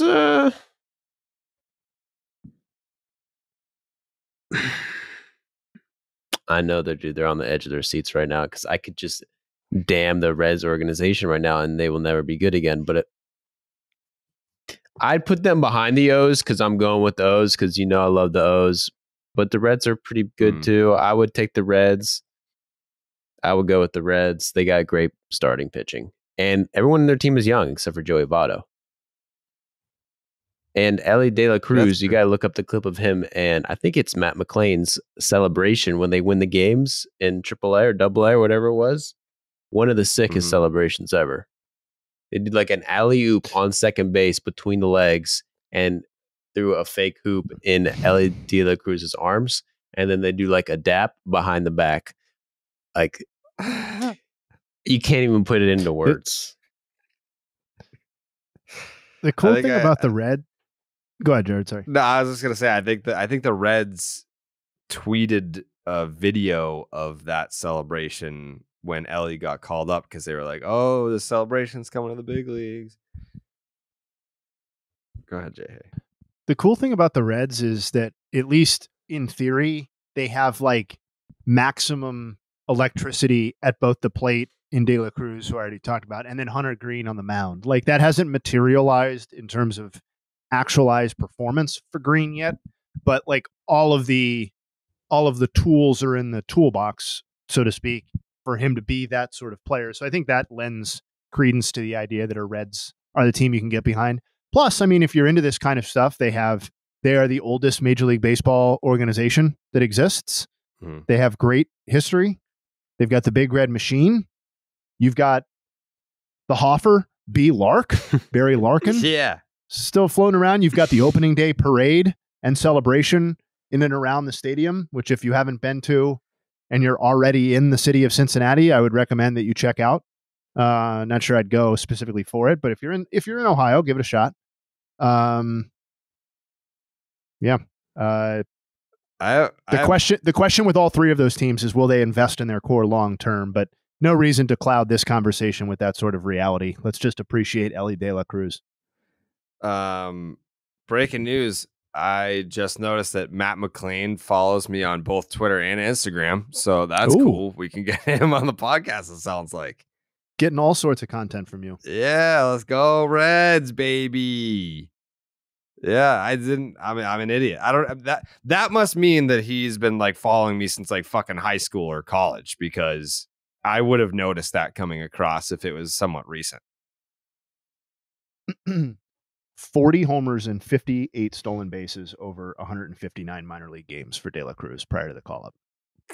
40 homers and 58 stolen bases. You could cut those numbers in half for a major league season, and they would be wildly impressive. Yeah. He's so fucking fast. Did you see the video of it was behind home plate? I don't know who was in front of him, but then you just see Elly burning around third and like almost catches up to the runner in front of him. Freakish speed. Like the ball that he hit in the gap, he kind of just glided from first to second. It was so effortless. I'm very excited for the Elly De La Cruz era in Cincinnati. I hope it's not one of those things where there's like a sophomore slump in it, and we have to have the conversation like, the league adjusted to him. Like, is he going to adjust back? Like, I fucking hate that shit. But one of the things that we did just have adjust. to talk about, yeah, just fucking adjust, dude. It's not that hard.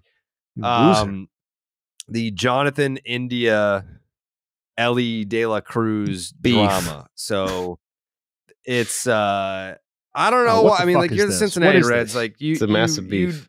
You need a leader. Jonathan India is that guy. Like, this is his team now. So Chris Rose was talking to Jonathan India about the trade rumors, and this is what he had to say. I saw you did a column with Ken Rosenthal of The Athletic the other day where he talked about, hey, when De La Cruz gets up here, there's a lot of position players in the middle infield for only a couple of spots. How do you deal with that? Are there times where you're like, I really want to be here? Like, please don't send me out. There's rumors about it going around that, I could possibly be a guy getting traded. I love this team. I love this organization, and I love the city. Won Rookie of the Year here, and it was all for the city, and, the fans make me feel special. But that's just part of the business. I know where I stand with this team. I hope that's not going to happen. They tell me it's not. So we'll see. I'm going to give my all for this team no matter what happens for the rest of the time. So I'm just excited to be a Cincinnati Red right now. You said that's what they told me. So that's what I kind of took out of that was, yeah, listen, there's probably going to be some rumors about what do we do with Jonathan India now that Elly De La Cruz is coming up. Jonathan India was told by the team, and that doesn't mean shit. Like we've seen plenty of players be like, no, you're safe. You're good. You're good. You're good. No, send him to the Giants. Like it's happened before.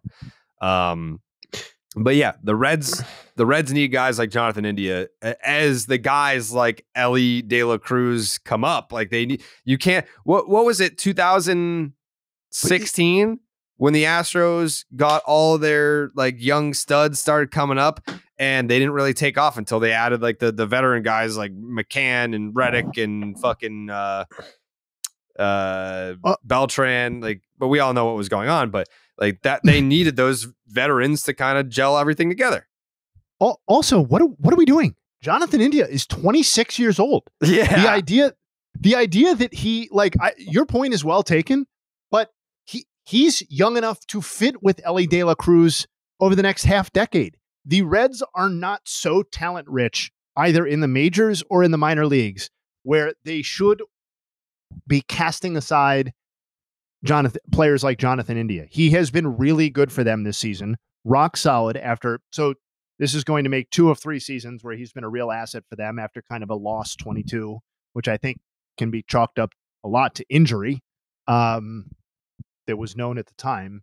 But to me, I guess in the sense that anybody is available or almost anyone is available, that they might take calls on Jonathan India, but I have no idea why you would actively shop him simply because Elly De La Cruz has been called up. There are lots. This team needs more talent, not Well, less. they also got Matt McClain. Particularly in the middle of their career. I think Mac McClain is kind of the guy who's really pushing that envelope because he's been a fucking beast. And he's like about the same age as Elly. Why can't all of these people play? Well, I guess they could, but I mean, they're all middle infielders. So there's 3 of them, and there's 2 middle infield spots. But yeah, you could DH or get someone in left field, right field. Everyone fucking does it. But then it's kind of the conversation. It was like, do you move Jonathan India for these young cats when he's supposed to be the leader of the squad? And he's the leader, everyone keeps saying, which could be true. But it's funny because he is young as fuck as well. And he just won Rookie of the Year 2 seasons ago. And people are like, how could you push this veteran aside for these young cats? Kurt Herbstreit is pissed about it. He's on Twitter talking shit because Jonathan India is the leader when Joey Votto isn't around. I saw that. That dude, what is it? Something Trent? See something Trent? Yes. Yeah, I think Herbstreit was over his skis, to be honest with you. Yeah, he started off making sense, and then once he kind of like outed himself a couple of times. Well, one of those times is, how do you not know the beat writer of the Cincinnati Reds if you're a hardcore Cincinnati Reds fan when the beat writer has been there for, I don't know exactly, 20 years? Yeah, he's been there a long time. And then he was also, the president of the BBWAA or whatever the fuck? This isn't some, like, Herbstreit trying to pass him off as some random asshole. He's like an institution in that city from what I gather. Yeah, and you're a big-time Reds fan that lives and breathes with the Reds. You've never heard. Either he's a liar and has heard of Rosecrans and was just trying to make him feel small, or he's never heard of him, and then you have to answer how invested in the Reds is Kirk Herbstreit, and why are we talking? I don't know, man. I think you can be a hardcore fan and not read the fucking beat writer, you know? No. You can't be not in for somebody that media. age. Maybe in your 20s now you can do that.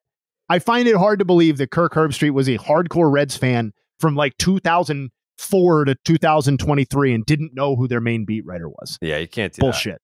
That. Yeah. Like especially one that's online. Like I don't expect my dad to know like who all like the Red Sox beat guys are. Like he knows who like the columnists are, but he won't know who some of like the main writers are that are big on Twitter.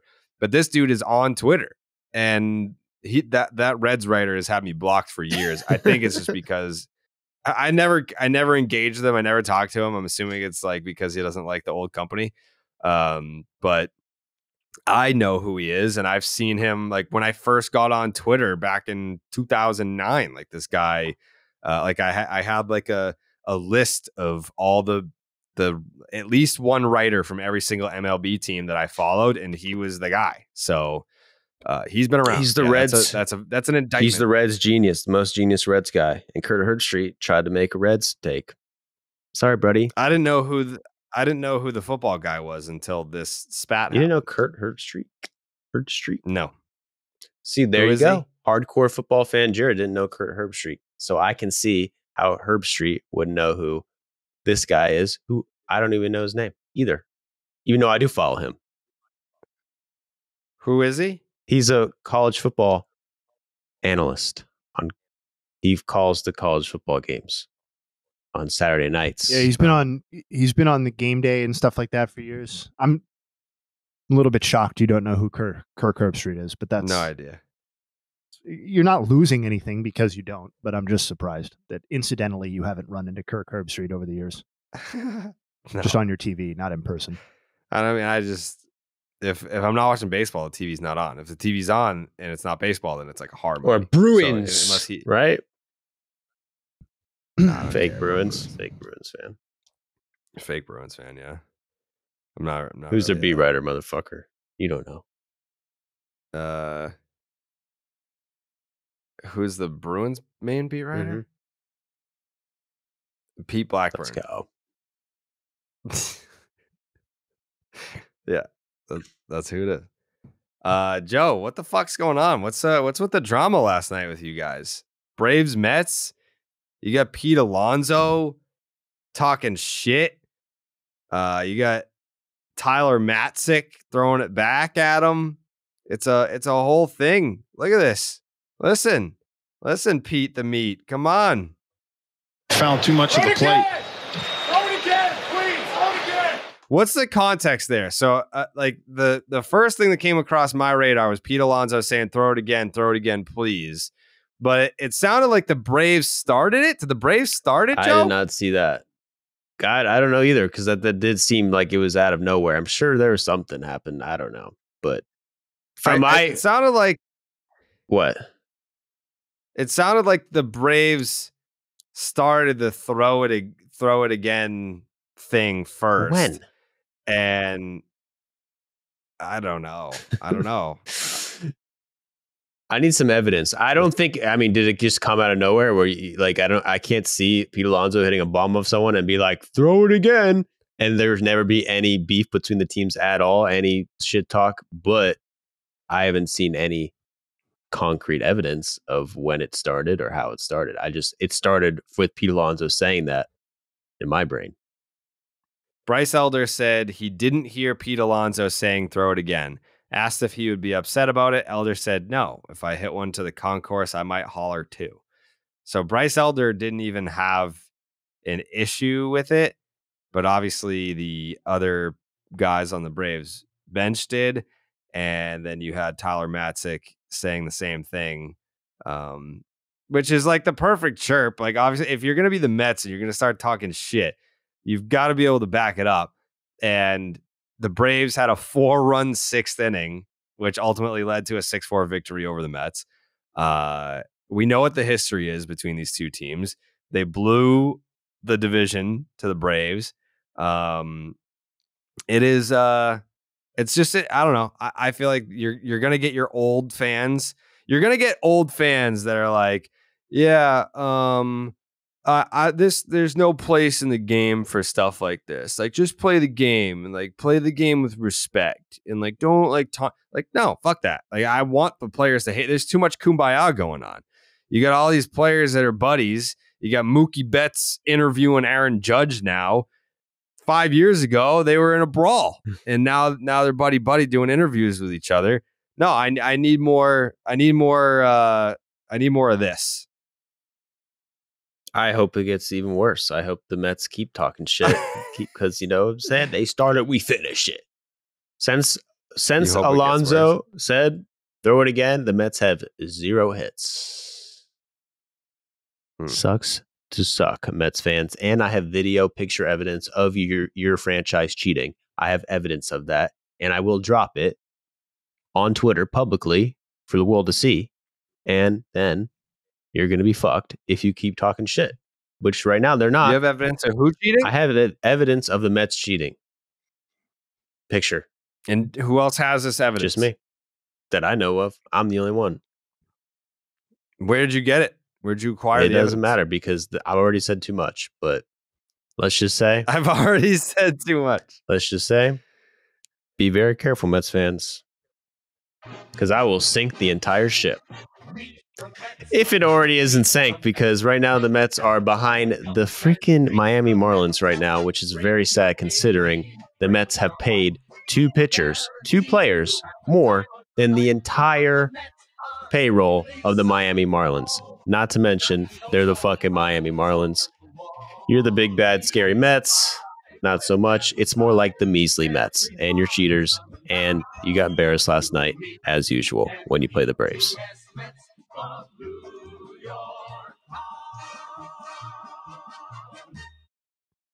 So that's it's quite the threat, Joe. Hey, man. Do the crime, do the time. They cheated. I have evidence. Are you going to bring this organization to its knees? I'm going to do what I need to do. I'm not going to do anything. I'm just going to present the evidence like I am, like as a journalist, as like a guy in the media. Like I have to do this. I don't want to do this. Is it going to be in a YouTube video? Or are you going to tweet it? What are you going to do? I don't know. I might just send it to Manfred straight up, bro. Wow. Straight up. That's integrity right there. You're not even doing it for content. You're just doing it for the sanctity of the game. I would love, that'll be a great video if you had video evidence of a team cheating, and then you gave it to Rob Manfred. It's on a piece of paper, gave it to him, and he filmed him. His reaction. What are you going to do, Mr. Manfred? Ball's in your court. Will you give the Mets franchise the death penalty, which they deserve for this? But that doesn't matter. You guys don't know what it is. No one knows what it is except for me. Okay. I'm just warning the Mets fans. Shut the fuck up, because for 3 innings, you guys were getting there. I could feel it. Because Mets fans have been chilled this year because, they haven't been good. They haven't played the Braves a lot. We got a lot of games rained out. But last night, after the throw it again, I could feel them getting a little excited. And they come back and is throw it again going to end up being the rally cry of the 2023 Atlanta Braves? I think it could be. I think when we play the Mets, I think that's going to be the meme. And the Braves Twitter is kind of like there's a lot of memes going around there. There's a lot of people who like the Braves like memes, and they like to tweet at people and talk shit. Love them for it. Love Bloop. Love all the guys and girls. Yeah, Bloop was going in hard last night. Bloop doesn't give a fuck, bro. No, he really doesn't. We still never had whoever portrayed Dandy, the Yankees mascot, has never come forward. Yeah. Makes me believe that either he has been killed by the Yankees or is signed an NDA or was paid for his or her silence.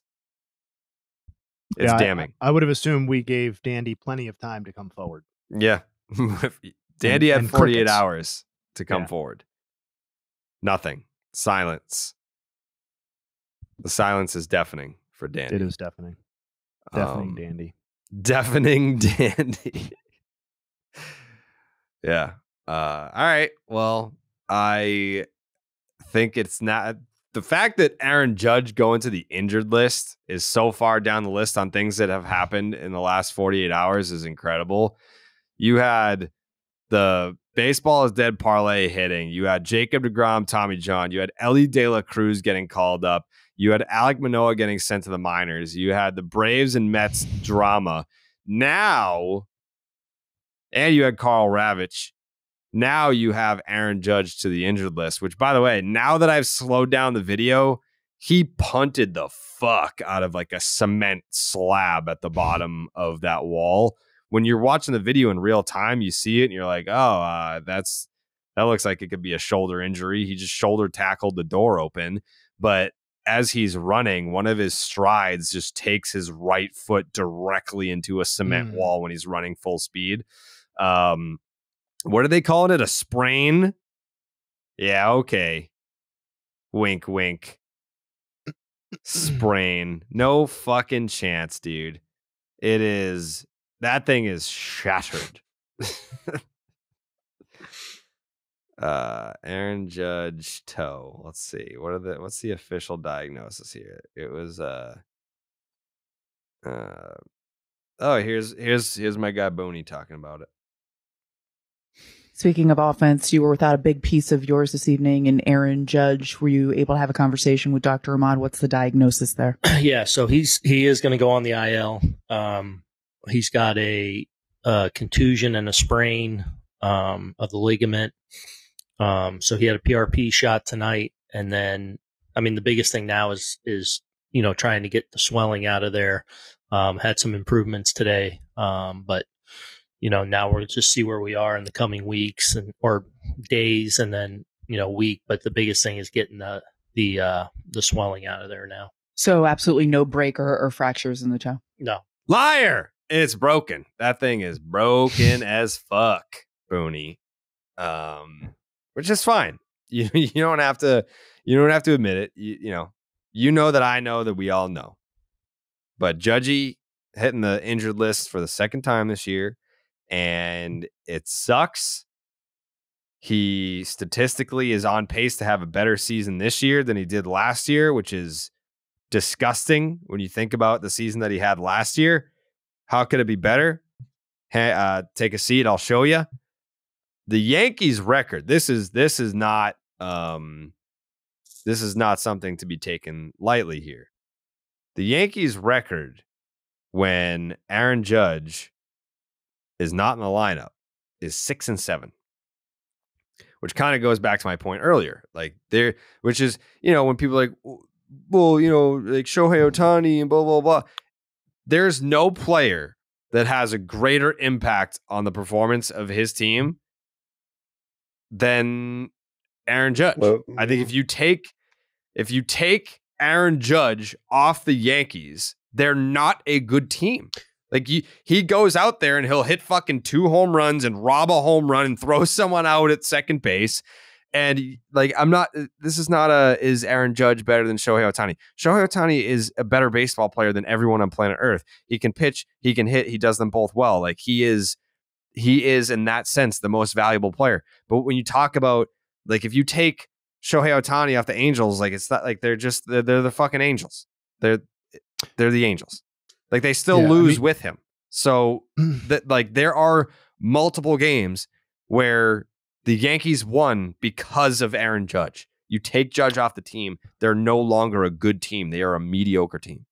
Well, it speaks to both Judge's talent and one of the Yankees' issues, which is not a great amount of depth, particularly for a Yankees team. Yeah. And so it's just as much about how great is Aaron Judge, and it's also about who will be replacing him and who will be taking his at-bats and stuff like that. So I agree wholeheartedly with you. I think we've talked about it before where Dan Szymborski does like the most irreplaceable players in a given season on Fangraphs sometimes. And like, what if this player were to miss the entire season? Who would be the most impactful? And Judge is always at or near the very top of that list. He is the definition of irreplaceable. So we'll see whether your speculation is correct about whether it's a shattered toe, whether he needs it amputated or not. But I told him he could have mine. I don't care. You did. I want him to have mine. Yeah. Couple of that's the right word. He's more irreplaceable. Not saying that Ohtani is replaceable. He's not. But Ohtani's just as irreplaceable. It's just about how relevant are the teams, right? It's more of an indictment on the supporting cast than the player. Yeah, and it's also like we're viewing it like the Yankees games have higher stakes than the Angels games this year. Like, that's just baked into the conversation here, right? Mm-hmm. Like that the Yankees are potential playoff contenders in the way that the Angels are not. And that's why Judge's absence is being viewed in this way, because it's taking away from a playoff contender as opposed to Ohtani, who in all likelihood is taking away from a 500 team. Mm-hmm. Yeah. It's sad. It's sad, especially for the Yankees, because they were playing well. They were playing really well. And like you said, without Judge, they never play well. But at least they got Donaldson back, man. Donaldson has been back for 3 games, 3 homers, a sick-ass play last night, a sick-ass play, and a play where he wasn't even paying attention. Dude was doing pitch comm and caught a ball. He's honestly, his first 3 games have been pretty electric. He's just in a different place right now. He knows that I think he's smelling the roses for the first time. Like, he knows that, all right, this is the back end. And I think he wants to go out with a bang. I'm not saying that this is his last season, but he knows that he's not 25 anymore. So yeah, I think you're seeing a newly focused Josh Donaldson. He's a dad now. He knows he's a vet. He knows he doesn't have to be the guy. I mean, think about those Toronto Blue Jays teams that he was on. It's like, yeah, that was Joey Batista's team, but Donaldson was the one that was winning MVPs. Yeah, it's just a different mindset for him. So I'm excited to see what kind of season he puts together now that he's healthy. But will his contributions be enough to keep the Yankees afloat as they navigate the icy waters without Judgy? And you look at the standings right now, the Yankees are in 3rd place. They're 10 games above 500. Very sneaky. Very sneaky, 10 games above 500. And they have a better run differential now than the Baltimore Orioles. They're only 2 games back of the Baltimore Orioles right now. Still 7.5 back in the division. Tampa is they've won 4 straight. But the Orioles, the 2nd place Orioles, are now within striking distance of the New York Yankees. So we'll see how that plays out. It's something to keep an eye on as the American League East tries to occupy every single one of the wild card spots. But got to talk about Cerebral for a second, because Cerebral is here for anyone who's looking for help with their mental health, no matter where you are in your journey. Cerebral helps people with anxiety, depression, stress, insomnia, and more. If you feel like you're experiencing burnout or processing a major life event, Cerebral is care that's ready for you. It's 100% online. You take a brief questionnaire. You get matched to a care team based off your needs and preferences. Through the Cerebral app, you can schedule your sessions, get your questions answered, and access additional mental health resources. Cerebral is one of the few services that provides medication management online through a licensed provider if clinically indicated. Connect with your therapist on your own schedule through your laptop or the Cerebral mobile app. Schedule sessions based on what's most convenient for you. Don't have to wait weeks to be seen. 80% of members see a provider within 5 days. You can do your sessions on a laptop or on a phone, so you can always find an area at home where you're most comfortable. Affordable treatments that are 1/3 of the price of traditional therapy. Treatment options are available with or without insurance. Cerebral is in network with several insurers, and they're working every day to grow their partnerships within network. Within network, your monthly cost is even lower. Cerebral understands that finding a therapist isn't a linear journey. If your therapist isn't a match, Cerebral will help you find a provider that meets your needs. And our listeners, right now, you can receive an exclusive 50% off your first month of therapy by going to cerebral.com/Jared, Jared. That's cerebral.com/Jared for 50% off your first month of therapy for quality mental health care that's accessible and affordable. Join Cerebral today. Joe, did you come prepared today with your on pace segment? Mm-hmm. Yeah, I got a great crazy one. You did? Oh, what is Why it? do you sound surprised? Well, because I mean, not that you've ever forgotten, but I just feel like I've never had to remind you. So I'm always just like, oh, there's a chance that maybe Joe forgot this week. I don't know. That's true. All right. Anyway, back to the regularly scheduled event. Let's do a little trivia. Oh, let's check in on how the other pace guys were doing. Zach Neto. Okay. He got hit by one pitch. This is just like the Zach Neto on pace for HBP segment. Go ahead. He got fucked up again by a pitch, so he did on pace to be I have the record for hit by pitches by the time he's 30. That's kind of the pace we're looking for. He's going to lead the league, hopefully, this year. I don't want to say hopefully, but I mean, if you get hit by enough pitches, eventually you're going to get hurt. It's kind of amazing he hasn't yet, so that's another tip of the cap for Zach Neto, on pace for 35, I believe. In terms of the division, being the worst division ever, I don't even really know. I lost track. I forgot to look that up, but that's fine, because we'll do that next week. And for the new one, this one is interesting because I don't know if you guys have been keeping up on your tabs with Kyle Schwarber, but he's on pace to be the worst hitter ever to hit 40 home runs. Okay. And that by what unit of measurement? By a lot of units of measurement. He's on pace. Okay, first of all, Kyle Schwarber has 36 hits this year, and 42% of those hits have been homers. Okay. So he's like Joey Gallo. He's like Joey Gallo. Joey Gallo never hit 40 homers, I don't think. I don't believe. I think he did.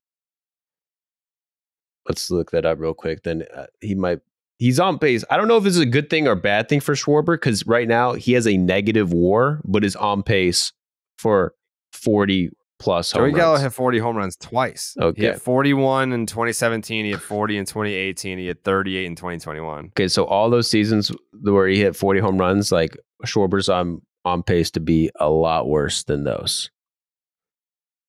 Because he at least hit 200. Schwarber's under 200, right? Yeah, Schwarber is batting once, and I did this before yesterday. Yesterday he went 1 for 3 with the home run, which kind of helps this argument a little bit. Like, all he does is hit homers, and it's good and bad. But so Schwarber has a negative WAR, but is on pace for 41 home runs. That means he is on pace to have a negative 0.7 WAR and still hit 40 home runs. So this is, according to this magical stat WAR that we all fucking rely on and love, and the genius people from above and their calculators gifted us with this stat that tells us everything, and it's awesome. Kyle Schwarber, if you hit 40, he could hit 40 home runs this year and still be worse than Madison Bumgarner. I mean, a replacement player. Are we trying to say that it's? Are we trying to say that it's like controversial? Because I mean, it doesn't take any time at all watching Kyle Schwarber play defense to understand how he's giving back all of this. But plus, he's literally, as opposed to last season where he mostly just hit home runs, he's literally not doing anything other than an occasional home run this year. Like, his OPS is 747. It's really bad. Like, this is an interesting thing you brought up, so I had to look it up.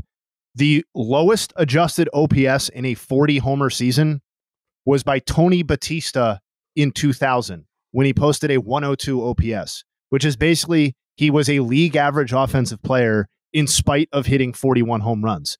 Kyle Schwarber's at 105. It would be the second worst ever. We remember that Todd Frazier season with the White Sox where he had 40 homers but was not very good. Yeah. That is Kyle Schwarber's season this year offensively. Like, he's having the Todd Frazier 2016 experience, only he's a butcher in the outfield while he's doing it. Right. The ideal plan was not for Kyle Schwarber to play in the outfield all the time. But when Bryce Harper is coming back in DH and soaking up most of the DH, you don't really have a choice if you want Schwarber in the lineup. And they're paying him to be in the lineup. Yeah. But how can you hit 40 home runs and have a negative WAR? That's literally insane. It fucking doesn't make any sense. I know it makes sense. You're going to tell me why it makes sense. He sucks at defense. I mean, I feel like I just did. I know it makes sense. I feel like we just did that. That's the thing. It makes sense because he sucks at everything, but it doesn't make sense because hitting 40 fucking homers and have a negative WAR. It's fucking insane. Which I don't think is going to happen. I mean, I think this is honestly a good sign for him. To be this bad, not bad, to have an OPS plus of a 101 and still be on pace for 40 homers, I feel like that could only go up from there. I have the exact opposite take on this that you do. I think this is terrible for Kyle Schwarber. And I think he's getting worse, and it's right in front of our eyes. Like, he had a 928 OPS in 21. He dropped 100 points from 21 to 22. So he had 46 homers last year, but dropped 100 points in OPS from the previous season, and he's dropped 80 points between last season and this season. So in 2 seasons, he's lost 180 points of OPS. He has to be an impact offensive player to be any good at baseball if he's going to play defense. And right now, he's not impacting the game at a high enough level offensively to warrant all the other stuff defensively that you have to deal with Schwarber, unfortunately. On pace for 40 homers. He hits bombs, dude. It's a Schwarber bomb. It's Schwarber bomb after Schwarber bomb after Schwarber bomb after Schwarber bomb. He may. This is one of your on pace fours. I started to glaze over during the Zach Neto treatment. The Kyle Schwarber treatment is one I'm going to be locked in on because he now has a real chance to be the least productive offensive player to hit 40 homers in a season all time. Yeah. That's what I've been saying, what a dude.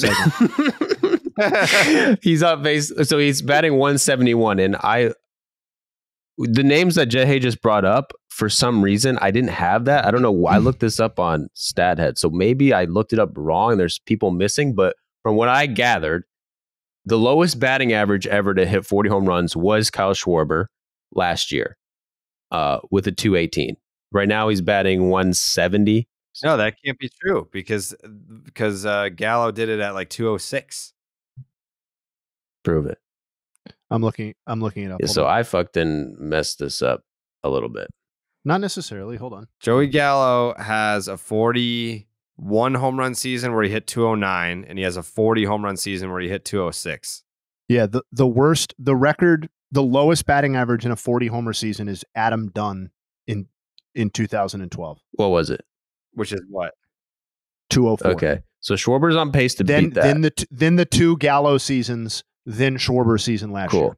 Now, what about RBIs in a year for a 40 homer season? The fewest or the stand by? Just having a nerd off right now. Yeah, this is great. Who needs Dallas? Right. Hit up Stathead. Right. Shout out Baseball Reference. Fewest RBI in a 40 homer season is Joey Gallo's 2017 when he had 80 RBI, and Mike Trout's last year, 2022. He had 80 RBI with 40 homers last year. So 80 is the answer. Schwarber's on pace for 86. Now, another one to track. Last one, hits. Yep. The fewest hits in a 40 home run season? Yes. This he could have Gallo. I'm going to guess it's 94. It is Joey Gallo's 94 in 2017, then Joey Gallo's 103 in 2018, and then Adam Dunn's 110 with the White Sox back in 2012. Yeah, because that was like a whole thing back in 2017 was the percentage of hits that Gallo had that were home runs. Like he had 94 hits for the entire year and 41 of them were homers. Yeah, so right now Schwarber's on pace for 97. So he's in this conversation. And did you say who had the lowest WAR amongst them all? Is that you said it earlier? I have not done that yet. I was doing adjusted OPS, but I will do wins above replacement right now. 44% of Gallo's hits were home runs in 2017. So the worst. So there has never been a 40 homer season that produced a below replacement level year. So this would be the first. Mostly, I would guess, because they kept those players out of the field or not in the outfield. But Adam Dunn in 2006, when he was still with the Reds, produced a 0.4 WAR season in 40 home runs. And then Jeff Burrows in 1977, father of Sean Burrows. And then another Adam Dunn season split between the D-backs and the Reds in 2008. And then Chris Carter and then Dante Bichette, who has kind of gotten famous for his OPS versus WAR numbers now that people have gone back and realized that Dante Bichette was a butcher in defensively and that the 90s Coors Field numbers should be treated with a grain of salt for a lot of these guys because of how crazy the offensive levels were. But yeah, I mean, this is the difference with Adam. Adam Dunn is the worst wins above replacement for a 40 home run season. Right now, Adam Dunn's OPS in that season is 110 points higher than Kyle Schwarber's current OPS. So that's another reason why he's below replacement level, because he's not even good offensively. I know it's hard, 40 home runs and not good offensively. I'm not fully there yet either, but like he's not doing anything else. Well, thank God it's June, because this guy in June is just next level. In June, I was looking at the Kyle Schwarber stat. If you just took out Kyle Schwarber's June out of his career, he would not be in the league. Well, did you see the stat that I tweeted the other day? No. So since the start of 2021, he's hit 30 home runs in the month of June in 58 games. But his OPS is like only just barely over 1,000. Like I thought if you have like, you know, we talk about like June Schwarber and he hits 30 home runs in 58 games in the month of June, you're talking like a 14 something OPS. Yes. But that's just not the case. It was like 1,008, which is still great. But dude, when other people go on homer runs like that or unconscious months, they do other things. They walk, they get a few singles, they'll mix in a bunch of doubles. We might not see the highlights of those things, but those things happen. Kyle Schwarber, we don't see the highlights because those things don't happen even when he's hot. He just hits the homers. And by the way, I keep talking about like how bad Kyle Schwarber's defense is, and I figured it would be a little unfair to keep saying that without actually providing some sort of context for it. So if you use StatCast's outs above average, he's tied for the second worst defensive player in baseball this season. Only Ahmed Rosario, manning shortstop for the Cleveland Guardians, has been worse. And if you're like, who cares about outs above average? I don't like that stat. Well, then we'll use defensive runs saved over at Fangraphs, where he's tied for the second worst defensive player in baseball. The only one worse is Ruiz on the A's, actually. Shout out. So yeah, he's an atrociously we solved this issue years ago. Kyle Schwarber shouldn't play defense. And now they have been forced into a situation where they are, and we're seeing the depths that you can plumb in terms of wins above replacement when Kyle Schwarber plays It is defense. funny how Bryce Harper getting injured was worse for Kyle Schwarber's career than Bryce Harper's career.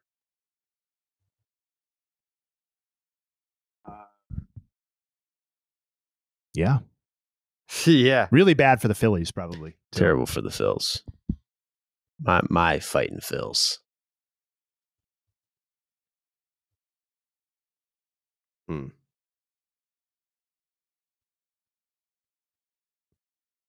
Well, Luis Arraez is not in the same boat as Kyle Schwarber. We know that. Since we were talking, opposite. Yeah, the last episode that we did, we were like, oh my God, did you see that Luis Arraez is hitting 390? That's crazy. Like, do you think maybe there's a chance that he could hit 400? Well, guess what? Since he got to 390, he is 7 for 12. And he's 7 for 12 in 3 games. And he is now hitting 401. Dude, back it up. Over his last 4 games, he's 12 for 17. Yes. It's fucking crazy. Yeah, he went 5 for 5 against the A's on June 3rd. So he is 12 for his last 17. 5 runs scored, 4 doubles, no triples, no homers. But he's hitting 706. He's hitting 706 with a 1663 OPS. Pretty good. I think a guy finishing with a batting average in the 400s, an on-base percentage in the 400s, and a slugging percentage in the 400s would be like my favorite nerd stat, like accomplishment ever. Like that looks so sexy. I hope he does it.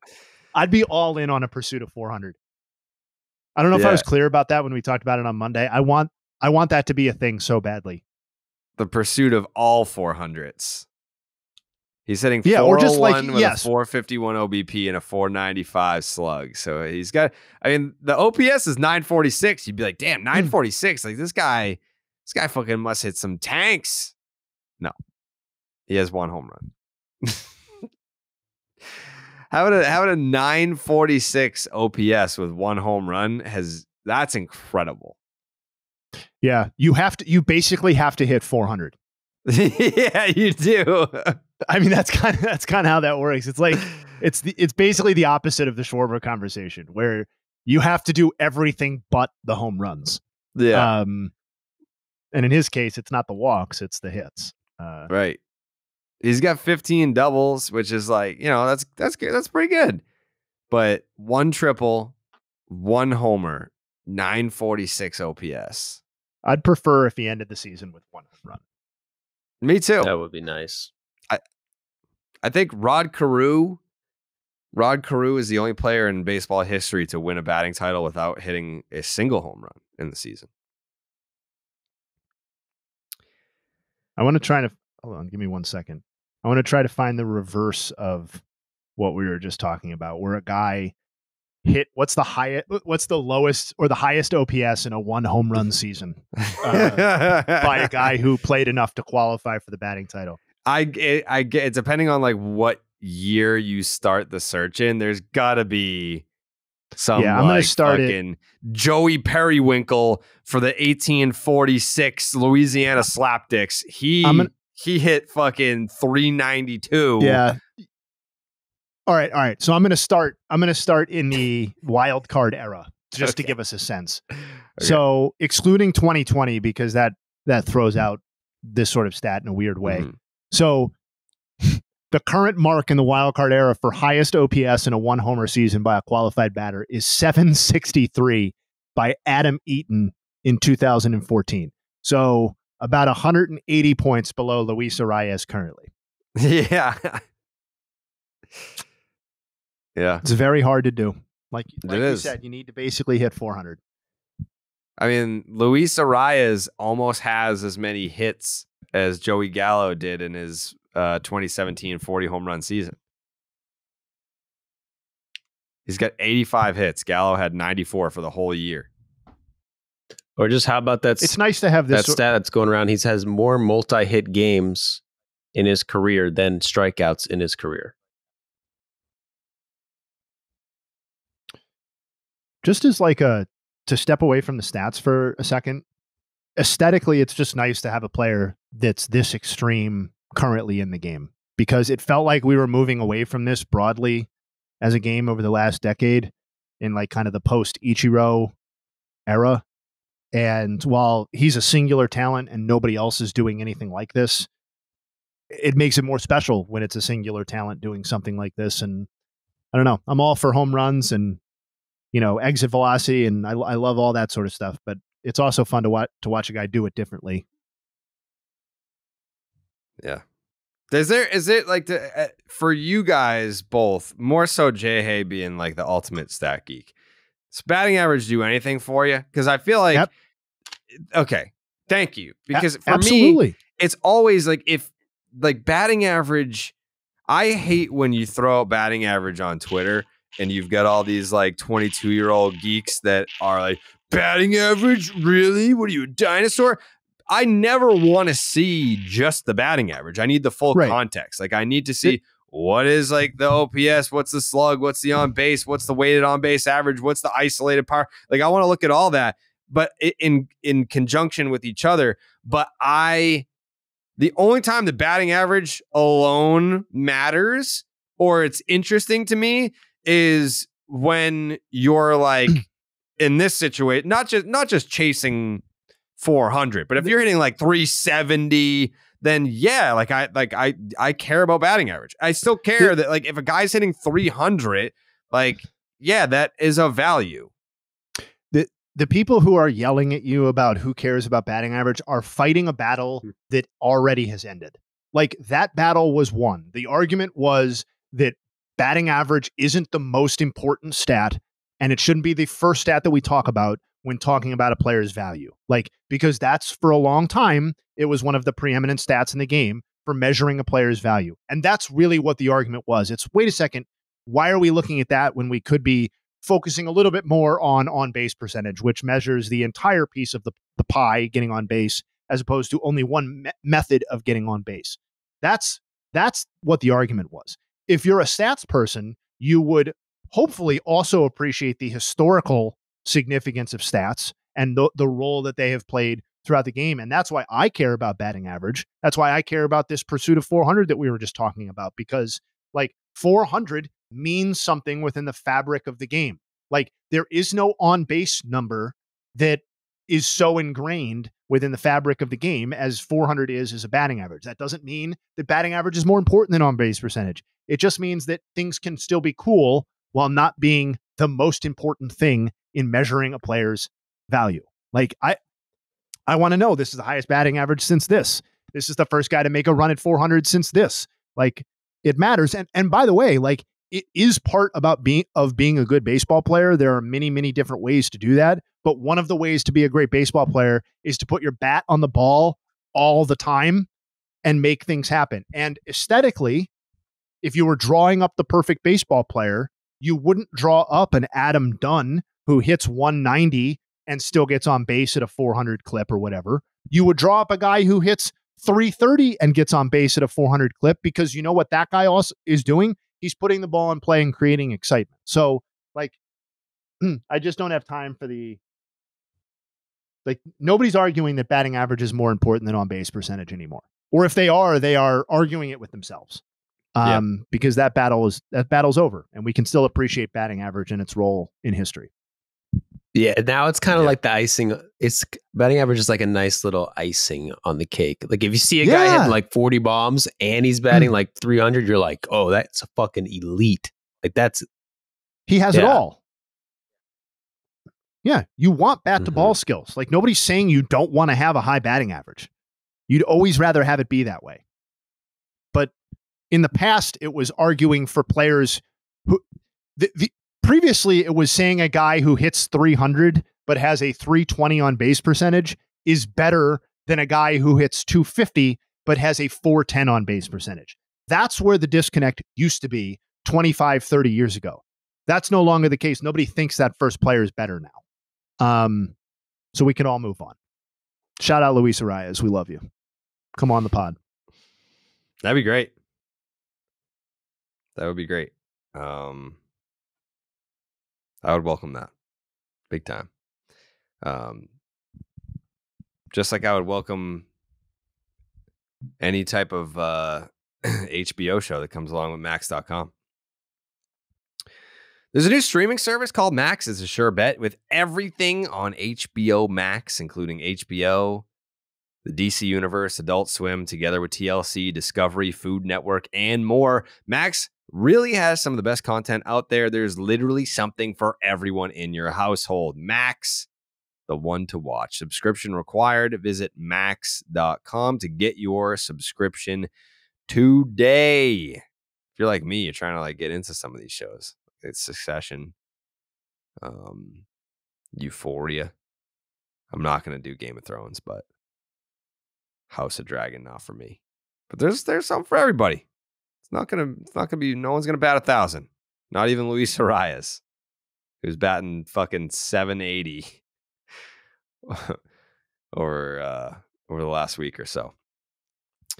I think that's it for me. I did have the only other thing that I had left here was the A's stadium deal falters in final hours of legislation session. I feel like that's not a conversation that we should have without the other guy.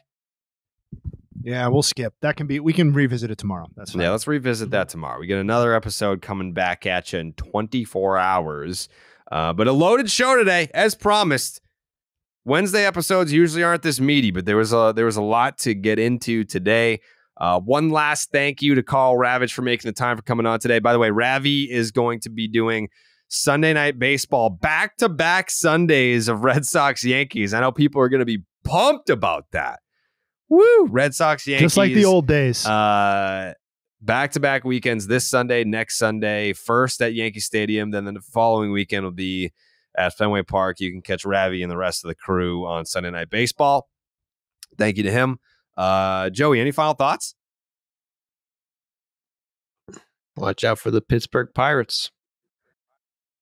Pirates. They're back in first place. Well, they're half game out, I believe, right now. That could change in about 4 hours. Wait, they lost last night? They lost to the A's last night, so that's tough. Oh my God. But shit happens. The Braves lost 2 games to the A's. The best teams lose to the A's. That's true. That is true. Jay, any final thoughts? Just one more time, follow Sarah Langs on Twitter at @SLangsOnSports. As good of a follow as you could possibly have for baseball stats and overall baseball enthusiasm. Shout out, Sarah. We love you. And if you have the resources to do so, please hit up starsforsarah.org or any of the other ALS ventures that are out there. Book Shambi, I know, does Project Main Street, which is also a very worthwhile charity if you're looking for multiple outlets as well. So those are my final thoughts. Thank you. Sweet. All right. We'll be back tomorrow. Jake's Takes, you there? Yeah, just prayers up for Judgy. Yeah, thank you. Appreciate that. Need Judgy to be healthy because that's the only shot that we have at taking our shot at getting Judgy on the podcast. is if he's healthy. I don't know if he's hurt. If he's hurt, I don't know that he's going to travel with the team. Maybe he does, maybe he doesn't. I don't know. But need him healthy. Game's better when Judgy's a part of it. So we'll be back tomorrow. Thanks for listening, and see you next time. We are